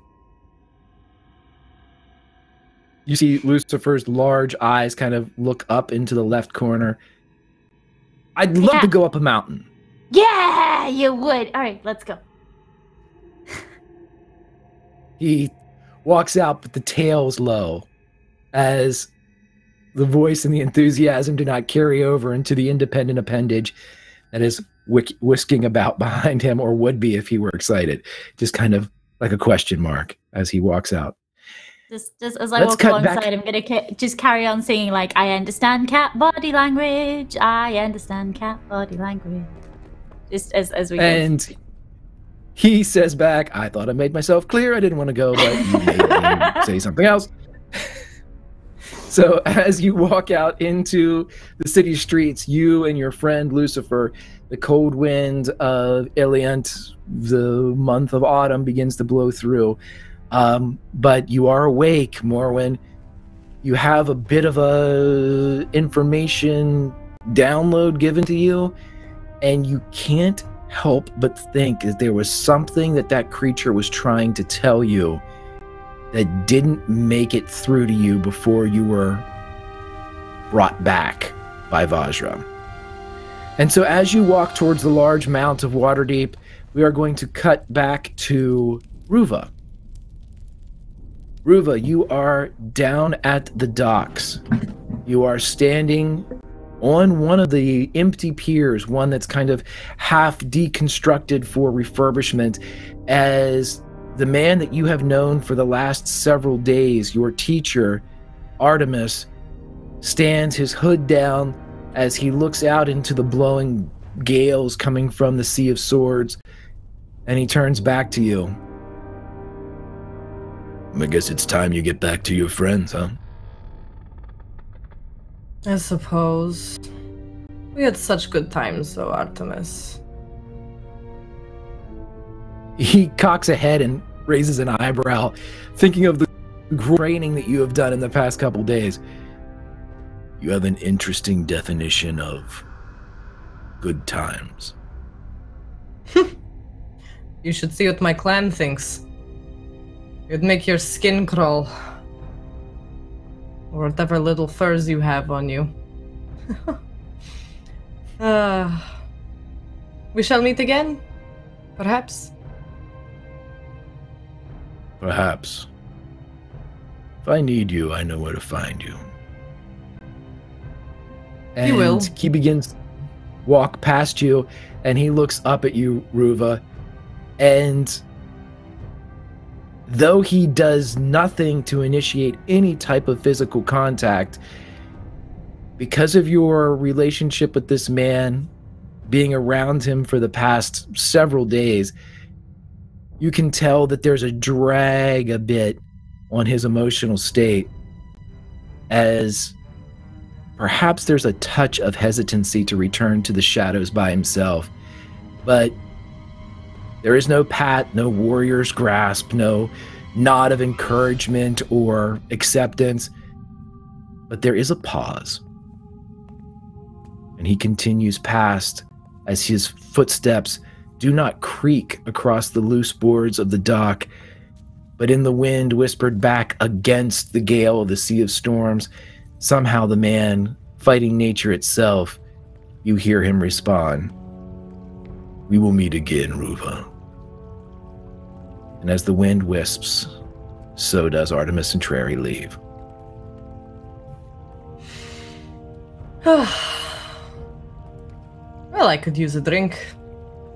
I'm gonna take my ukulele out and start playing on the way back to the, what is it called? Sorry, why am I blanking?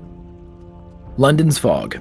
The London's Fog. That is right. Yes, I'm just gonna play those things. Just go around.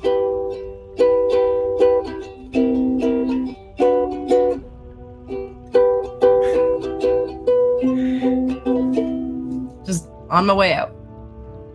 Roll a performance check for me. Okay. Performance. It's probably not great. Yeah, it's a 2. As you are walking off the docks and strumming, get a couple people that just like shrilly, they kind of tense as a couple of the notes are a bit off, but it just so happens that a pack of drunken pirates, or excuse me, sailors walk past. And as these sailors, who are absolutely reputable and by no means engaged in buccaneer or piracy or brigand activity, they hear you playing a song that they like a bit, and they circle around you, and much like somebody walking through the Caribbean or through the Bahamas, as you would stroll with a jug of rum. You're accompanied by 5 of these surly, decidedly, I'm not a full set of teeth among them, probably all of them. And as you go back towards London's fog, you have a litany and chorus of reputable sailors singing shanties along with you. Of course, the shanties have nothing to do with what you're playing, but that's okay. As the shanties continue up through the City of Splendors, and Ruva, you return to London's fog. We will cut then back to our guys as we have both Val Graham and Edmure descending from Mount Waterdeep, and we'll say, as happenstance occurs in tales told and woven by fate and legend, you run into a Triton girl named Morwen and her fateful, if reluctant, cat, Lucifer. Well, it looks just like Morwen up there, guys. And that could be like a sister or something, or like a cousin. Oh, hey, hello. Is that? No, Morwen's asleep. That can't be Morwen, right? No, she's asleep. No, I think that is her. Okay. Cool. I run over. Hey, Morwen! I give her a big hug. Oh, hey. Okay. Hey. Oh, yeah, no, I just almost got eaten by a big bird. It was a whole thing. A big bird? Yeah, and there was this guy who was like bending iron, but he never did actually. He was called Ironbender, but he never really did anything of iron. And there was this lady with Blackstaff. She sent us off over here, and she said she'd look after you. Did she heal you? I think so. I feel better. I'm awake at least. And as you're talking, I'm like patting you down and turning you around to check that you're like actually there. Hey, yeah, you've gone from comatose to chipper very quickly. No, how are you feeling?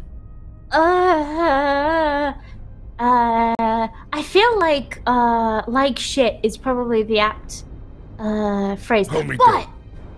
But, oh, you too? Do you need some more shoes? Maybe we can go get shoes together. Maybe that. I found something better than shoes. It sucks. Yeah. Yeah. No, well, can I ask what happened, or are we not? Because the Squidman said I sent you all away. Squidman? Oh, the Squidman who like attacked you and then you disappeared, and we tried to find you in the sewers, but then you all went, and so was Ruva, and it was a whole thing. Yeah. No, maybe. I don't know.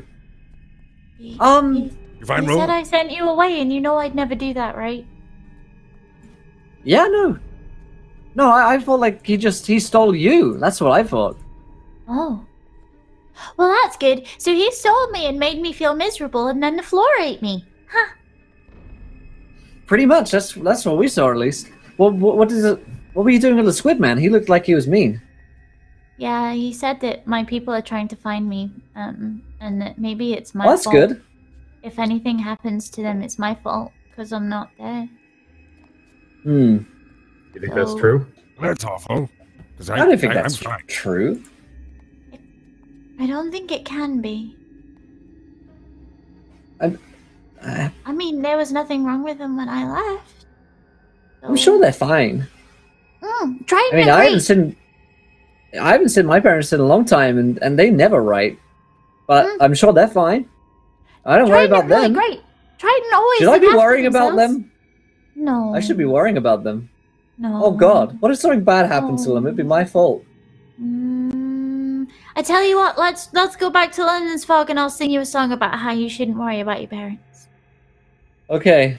I feel like I should write my parents. Now that's a song I can drink to. Let's do that. Okay. Yeah, let's head go back. He's got a heart problem. What's he doing?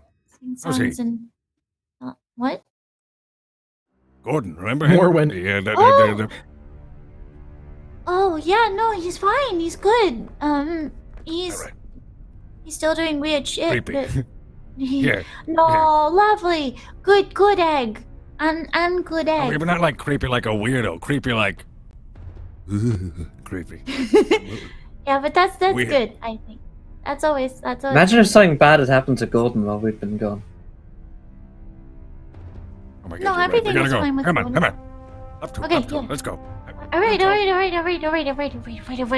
responsibility. Oh, we're a bunch of anxious weirdos. Chill out.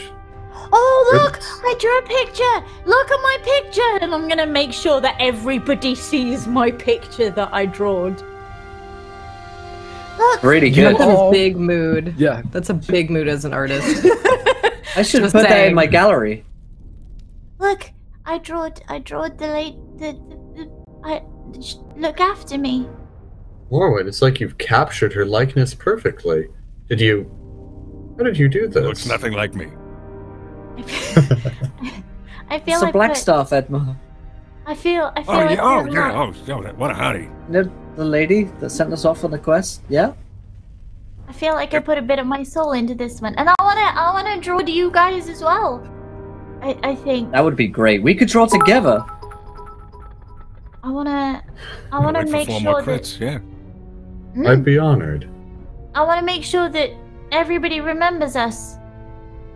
You know, I'm gonna write you a piece of history, etc. That's Cool. really profound. And I'm gonna Maybe make we sure should to have write that about for your you. shoes. Now let's go. Come on. Where's Ruva? Is Ruva still gone? I thought she might have been come back here by now. We haven't seen her in a little while. Maybe she's back at London's Fog. We should go ask Gordon about his cool whistling trick. Good idea. I'm gonna Cool. write about that too. Whistling trick. Mm. So as you all turn Uh, around to go back to London's Fog, Lucifer looks up at you, Morwen, and goes, "So no mountain?" No mountain. You're safe. And the tail goes up and begins to radically, independently wave around in animated joy as the cat pads back towards London's Fog and the white water it likes so much. And as you all return to the area, the place that you now own, formerly Troll Skull Manor, and now London's Fog, Vajra Blackstaff is waiting for you, and so is Ruva. Ruva! Ruva! Hey! Oh, All right, Rover. hello. How did you get back here? You're all together back here now. Yeah. To We're be here, fair, right? I only just got back here. I was in a coma, forced by a squid man. I fell through the floor. Yeah, I'm sorry. Oh, you were what? I was. I'm gonna like go over, like pick her up by the head and just shake her and just be like, "You're awake now, right? Yes. She You're does. not sleepwalking." Yeah. Just wring her neck. I'm Roland, just gonna like lift her up and like check her all over, make sure she's okay, like set I her made a down. drawing. Ruva, Hey, next Ruva made a drawing. Yes. Okay. Hold on. Let me see drawing small fish woman, and then we Yeah. talk. Okay, so I fell through the floor. It was really scary. All of my people might be dead because of me. Could I get a drink for this one? Yeah, you see, instead of grabbing coffee, tea, or anything like that, it's immediately back, and there is just an array of like whiskey as he just begins to like pick through the liquor and kind of moving hands back until you indicate that he should stop, Ruva. As Gordon. This, all of them, please. He just roll a perception check for me, Ruva. Okay.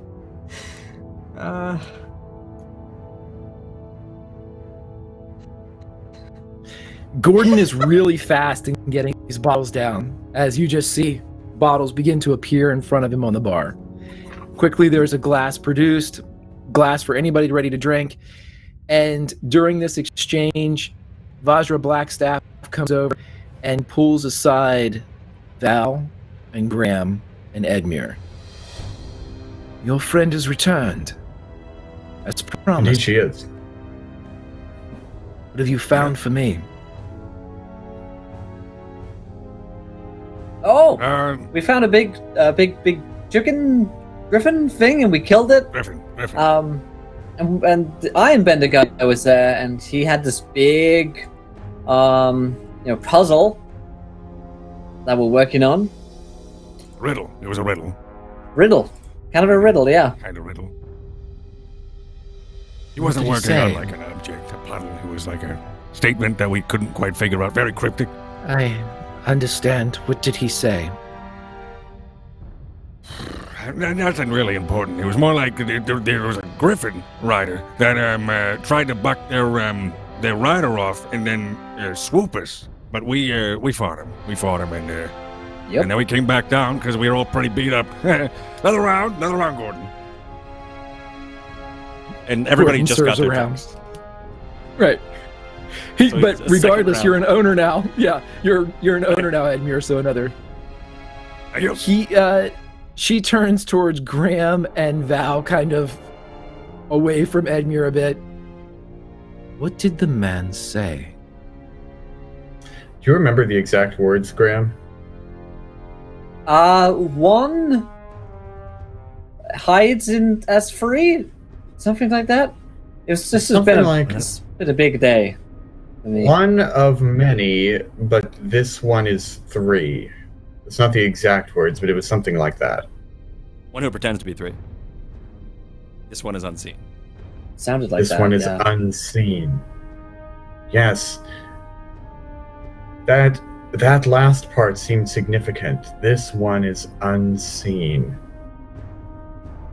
Edmure, It's all a load Graham, of and Val nonsense to me. roll insight checks for me.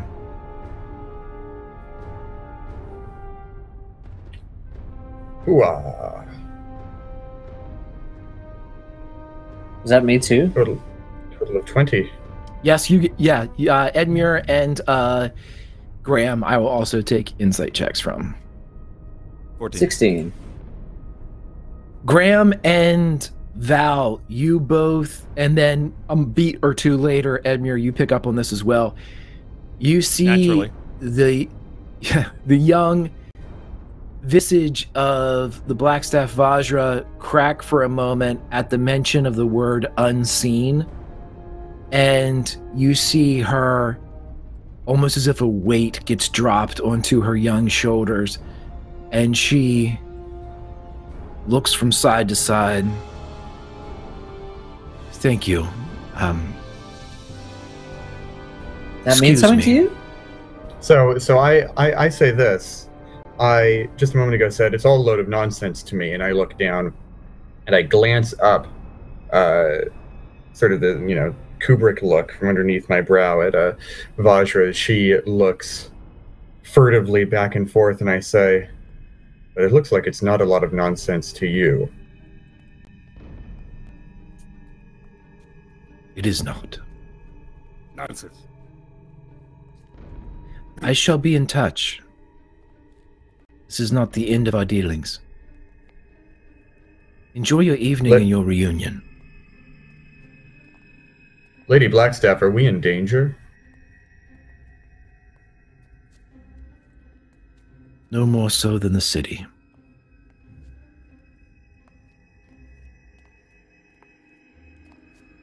I look to Graham and I say, somehow that doesn't really reassure me. No, not at all. That's mysterious right there. Cryptic even. Whoa. Man, how did we fall in with people who only talk in riddles? Right? Kind gesture. Ridiculous. Thank you, Arctic. I'll take a look in a second, buddy. I mean, Mrs. Blackstaff, I feel like you kind of owe us maybe a little bit of an explanation here. We went up a mountain and we fought a giant chicken for you, and then a man gave us this riddle, and it seems to mean something to you. So, it'd be kind of helpful for us if we knew what that was. Roll a persuasion check. Oh, come on, Graham. Oh shit. An unnatural. She smiles and a hollow smile. Just enjoy your reunion. This is the matters of state. It's none of your concern. I will be in touch. You are all... Well, you'll be fine. She moves towards the door. That doesn't make me feel fine. Thank you. She just waves behind her. She's kind of pressed now. Her staff not touching the ground as she walks. It's held almost oblong in her grasp as she just strides through the door and enters back into her city. Was that? Oh, she woke me up from my coma. I think she pulled me through the floor. Is she a friend? Did she put you in coma? No, the squid man put me in a coma. Who put... Wait. She's not an enemy, at No. least. She's nice. What do you mean, at least. Squid Man?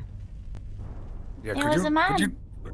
You're saying a lot of weird stuff, Owen. If you could, like, start from the top, let us Okay. know what's going on. Okay, so Marwin, is Squid Man like this man, Squid? like this man squid. Yes, like... I don't know oh what my... the hell else it could have been. Did you find Floon? Who's Oh, yeah, That we was did. Floon. We did. Totally, Was yeah, we Floyd did on that. the chair? Yeah, he was tied to a chair, and this half Floon orc was was on the beating chair. the hell Okay, out of him. Okay, so I That can tell was the very story scary. from here. Okay, you I can- start. I can tell the after. story from here. So, Before you start, I'm going to try to sleight of hand turn the rock on, the message, the sending stone in my coat. Probably glow. You could probably see it, but I'm going to try to be discreet about it. no, I'm trying to tell it. Looks good. Oh, there you go. As you were.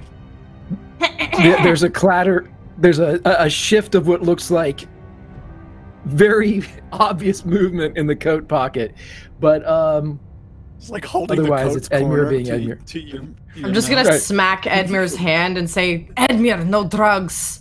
Please. No, it's not. No, it's not. Give me the Okay. drugs, please.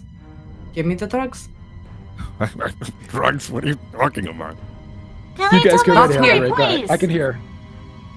Can I please Okay. tell my story? Okay, so imagine this.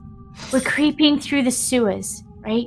And it smells, and it's dark, and it's oppressive, and we can hear whispers from each side. And then a bunch of Okay, stuff less happens. detail, more actual story. What happened? look, You walked through the okay. sewers, then what? Okay, we get Oh, I through like the it. Paint sewers, me a and word then picture. If we're voting here, I like Morwen's way more too. Sorry, Ruva. look, we get through the sewers, and then we get to the big room, and Floon is in a chair, right? But there's a squid man, like a man, right? Yeah, like that. And he stood the other side of the room. So I turn my brain on, right? And I cast a big fog cloud in the middle of me and the squid man and the chair, okay? So I shove Val to go and get the chair, and then they rescue Floon, and everybody disappears, and it's just me and the squid man left. And then the fog cloud dissipates, and the squid man says some weird things, and the squid man thinks I should be careful. He thinks you should be careful. That beast took you out cold. He looked into your mind and messed you up. He thinks I should be careful. He's worried about me, I think. He thinks you should be careful of you, I think. I'm sorry. This squid man, I don't think that this is a ally. I'm just telling you what happened. He was kind of mean, but like my parents are mean, not like Mine too. enemies are mean. Not he wasn't like violent. He was just mean, like my Disappointing. family. Yeah, It's kind of oppressive, yeah. yeah, and so He said I should be careful, and he imparted a warning, and then I got pulled through the floor, and it was the lady in my drawing. Have you seen my drawing? The lady in my drawing, she woke me up, and she gave me a hug. It wasn't a very good hug, but she gave me a hug. And while I was doing a sleep, after she pulled me through the floor, these three were halfway up a mountain finding a riddle for a lady who won't tell us what the riddle means. I think I covered it. That lady? Yeah. Like, I'm just gonna point to the door. Yeah. So how are we trusting this lady? I mean... she's famous. She's famous and she saved Morwen. I don't Yeah. trust famous people. What is fame? She pulled me through the floor. Shit, you're right. She's a clever Great man was magician. gonna be nasty to me still. Don't worry. Famous people, the only good famous people are warriors. Is she a warrior?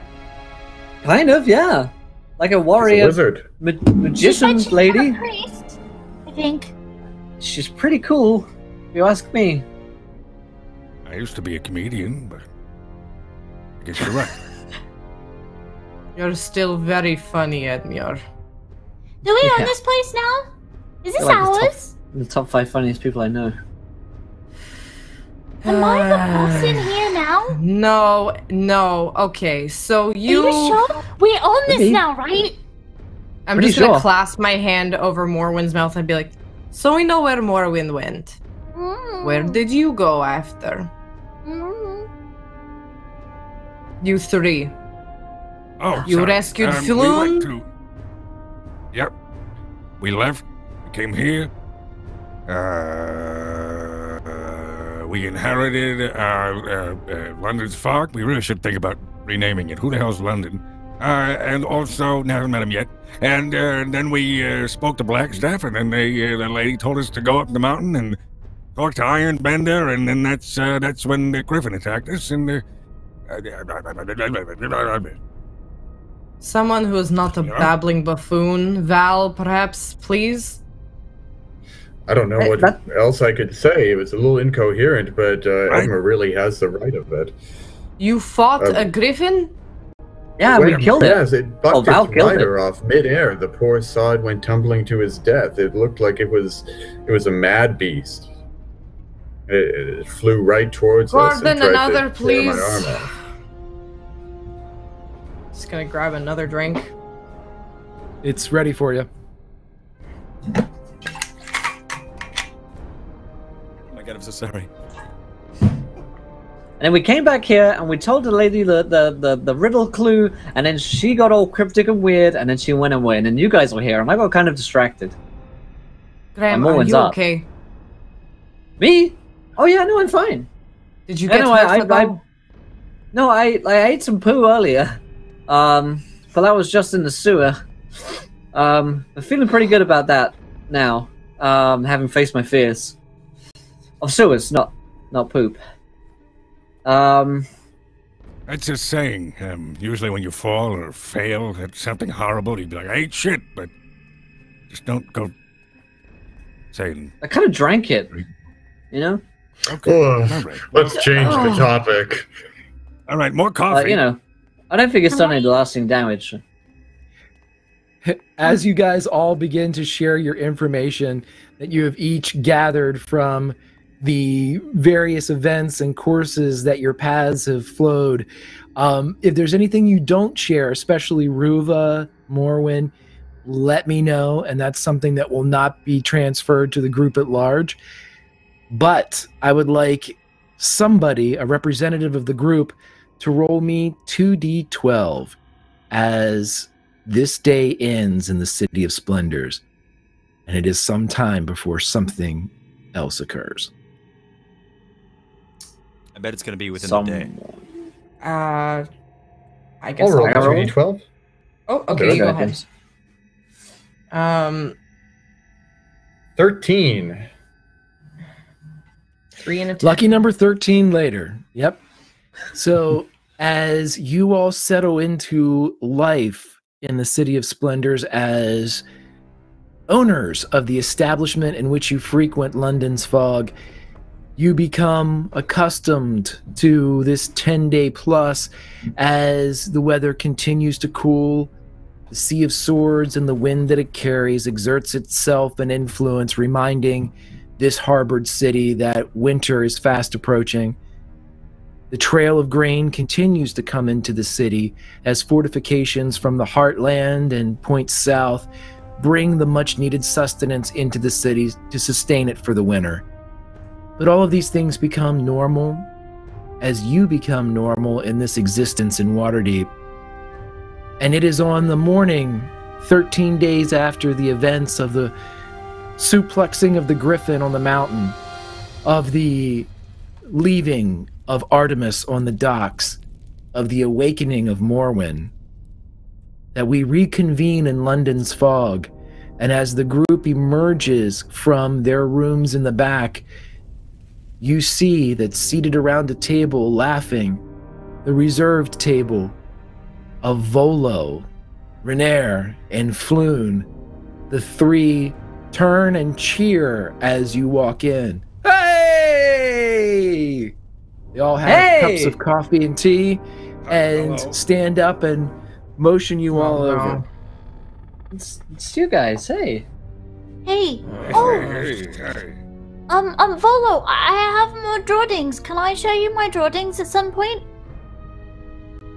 Oh, I'm sorry. I don't accept unsolicited work. I can give you the number of my publisher. Everything Volo, legal do her a reasons have to favor, go please. I just wanted you to It's look out of my hands. I'm just not wanted allowed you to to do look at them and say they were good, Volo. It's not hard. Just do it. I'm just gonna look at him like... Wow, this is my graduation all over again. Ruva, make a persuasion check. Or an intimidation. I'll take intimidation as well. I'll just do persuasion. Or, hold on a second. Persuasion. Oh, got a 2. I can't. I want to so very much. Do I want to look at everyone's screenplay and everyone's manuscript and art, but I just can't. I'm one man, a famous one, but one man. So please, everyone, have a seat. Have a seat, everyone. Have a seat. Morwen, dear, put it on the wall. We'll frame it. Yes! Put it on the wall! Never mind, put it in front of him. I can't! Then I suppose we can't serve you any drink. I feel like at this point, Morwen's got a little book that's got like the suplexing of the griffin and like Lady Blackstaff and like the sewer and swimming through the sewer and things like that, and she's painstakingly like drawn each one, and she's holding this book knowing that Volo is there like... Greg so wants this book on his coffee table. I so want but Volo's a prick. I can't look at it. I'm sorry. Look, okay, next time. Let's send me on more adventures and then I can get more drawings. I will send my publisher or an agent or a peripheral member of his entourage. Something will come here and you'll be able to look at it. Okay. Hey, Volo. Too good for Volo. Yes. Why are you here? Why are you here if not to look at Morin's drawings? If not to look at my book! I know, it just seems... Let's just sit down, shall we? We're all seated. We've come here to offer you thanks for everything that you've done. We wanted to see how everything was going. Renair's here, Floon. You remember Floon? They're all here. We were just sitting down. This guy! We saved him.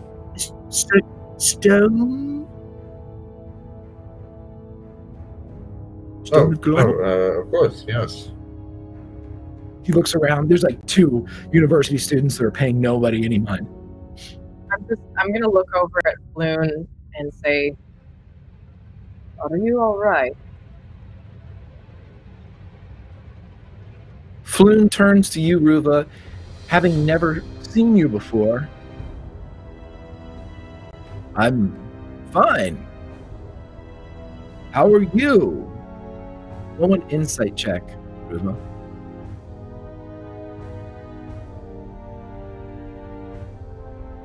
Natural 20. Something doesn't smell right, Ruva. As you look at this man, in your In mind, what kind of way?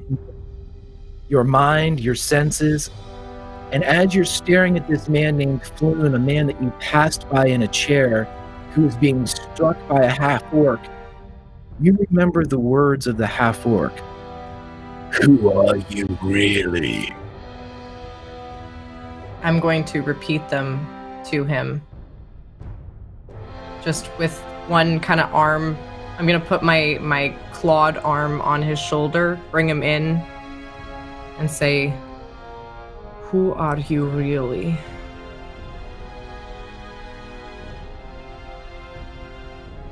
His face drops. And you see that Renair Neverember is looking between the two of you and looking at the others. Volo has stepped back a bit, but nobody's making a move. As the man that looks like Floon looks into your eyes. Our eyes see all. We are unseen. And that's where we'll end this episode of Waterdeep Dragon Heist. Found him! Found the guy! That 20 with the insight check to get to the Right. Woo. Alrighty. I thought they were talking about me. The whole time. It's not all about you, Edmund. Alrighty then. Well, my friends, that is all we've got time for tonight on Waterdeep Dragon Heist. If you enjoyed the show, let us know. If you haven't followed the channel, hit the follow button and join us and stick around because we've got some Game of Thrones coming your way in just a few minutes' time here. And we're giving away some sets of tabletop loot dice, so stick around for that as well. But holy moly, let's go around the cast and crew. Did we enjoy ourselves? Where can we find you guys online? And let's kick things off tonight with Greg. Fantastic job as always, Greg. How was that tonight? Oh, I had a blast. I've been really looking forward to getting everybody back together. I love this group. What I wanted to say, and I wanted to wait till the outro to do so, the RP and the imagery tonight by everyone was on point. And for the very first time, I believe, as a DM, GM, or keeper on Encounter Roleplay with Will's permission, I would like to give everybody a D10 of inspiration. That was fantastic. It was absolutely best. There were so many fantastic moments and things to think about that I, as a DM, appreciate so much when characters are portrayed in such a way.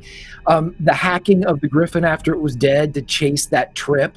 You know, the walking and the charbroiling of the griffin as there was an attempt by Graham to stay away from it. Val's suplex.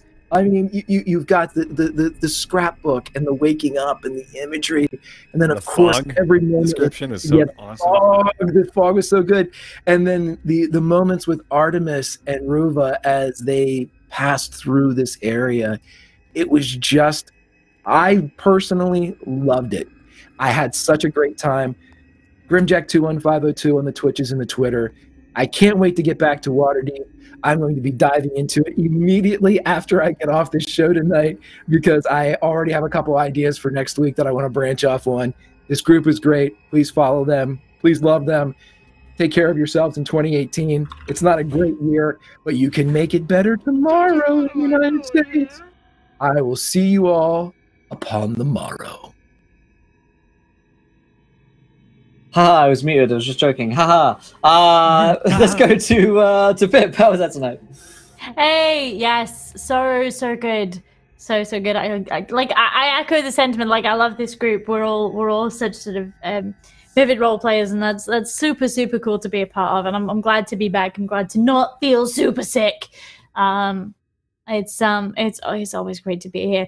I'm a Twitter gaming nonsense person If you like people shouting about nonsense takes about gaming currently, it would seem that is my personal brand. No, if you guys enjoy me and silliness and stuff, check me a follow on Twitter. That's probably the best place to find me at the moment. Hopefully Twitch streams coming again soon. EI. Fantastic stuff. Thanks so much, Pip. And James, how was that tonight? Well, that was wonderful. I love it when there's a session full of good role-playing, and we have the band back together now, no longer disparate, fighting our own 3 separate struggles. We're a team again. I can't wait to see what adventures we go on now. Floon is a double agent. Floon is not who he appears to be. I didn't write this. Incredible. I can't wait to see what's happening. Y'all, if you want to follow me, I am always on Twitter. I'm on Twitter way too much, wasting time there at James J. Hake. I'm the lead writer for D&D Beyond. I'm an adventure designer for Dungeons & Dragons. I co-wrote Waterdeep Dragon Heist, and I'm the Dungeon Master of Worlds Apart on YouTube. I can't wait to see you next week. Peace. Thanks so much, dude. And Myth, how was that tonight? I loved it. Amazing. Once again, I could just echo everything that Greg said. But Greg, as always, wonderful playing with you. Inspiration, as to say the least. Watching the, I guess the first act was awesome, and then also coming in the middle of it, or the middle of the episode, was just awesome and really cool. Just loved it. Great job, everybody. I'm so happy to be playing again and to see everybody's happy face once more, and to be playing with all of you again. My name's Mythomanic. I'm a roleplay streamer and voice actor here on Twitch. You can follow me on the Twitters as well as on my own channel. I stream throughout the week. Got nothing else to plug, but thanks for being here, and can't wait for next week. So thanks again. Great stuff. And Vandy, how was that tonight? Really great. I am very happy to be back in on this. I've missed D&D so much. So much. I've been so busy with everything and moving and TwitchCon that it feels good to kind of get back into the old routine of RP. So I think Ruva also might have like a little crush on Artemis. Like just a little. We'll have to see. No, it was really fun. I'm always happy to play with you guys, and I am very interested in seeing where this goes next after that role. So, yeah, I love it. I love D&D. Fantastic stuff. Yeah, these past this past episode, in fact, was really awesome. I loved the scene with Artemis and Ruva. Totally ship those two, and I've got a little crush on Artemis too as well. So that's all good. But we're going to carry on with tonight's shows. We're getting into Game of Thrones, War of the Roses, where we just had a 7-on-7 big brawl with all sorts of lances and madness going on. So we're going to see what happened there. If you enjoyed tonight's show, stick around. We're about to give away some sets of tabletop loot dice. But until next time, my friends, try not to roll too many net ones, because we want to be here laughing when you do. Good night, everybody.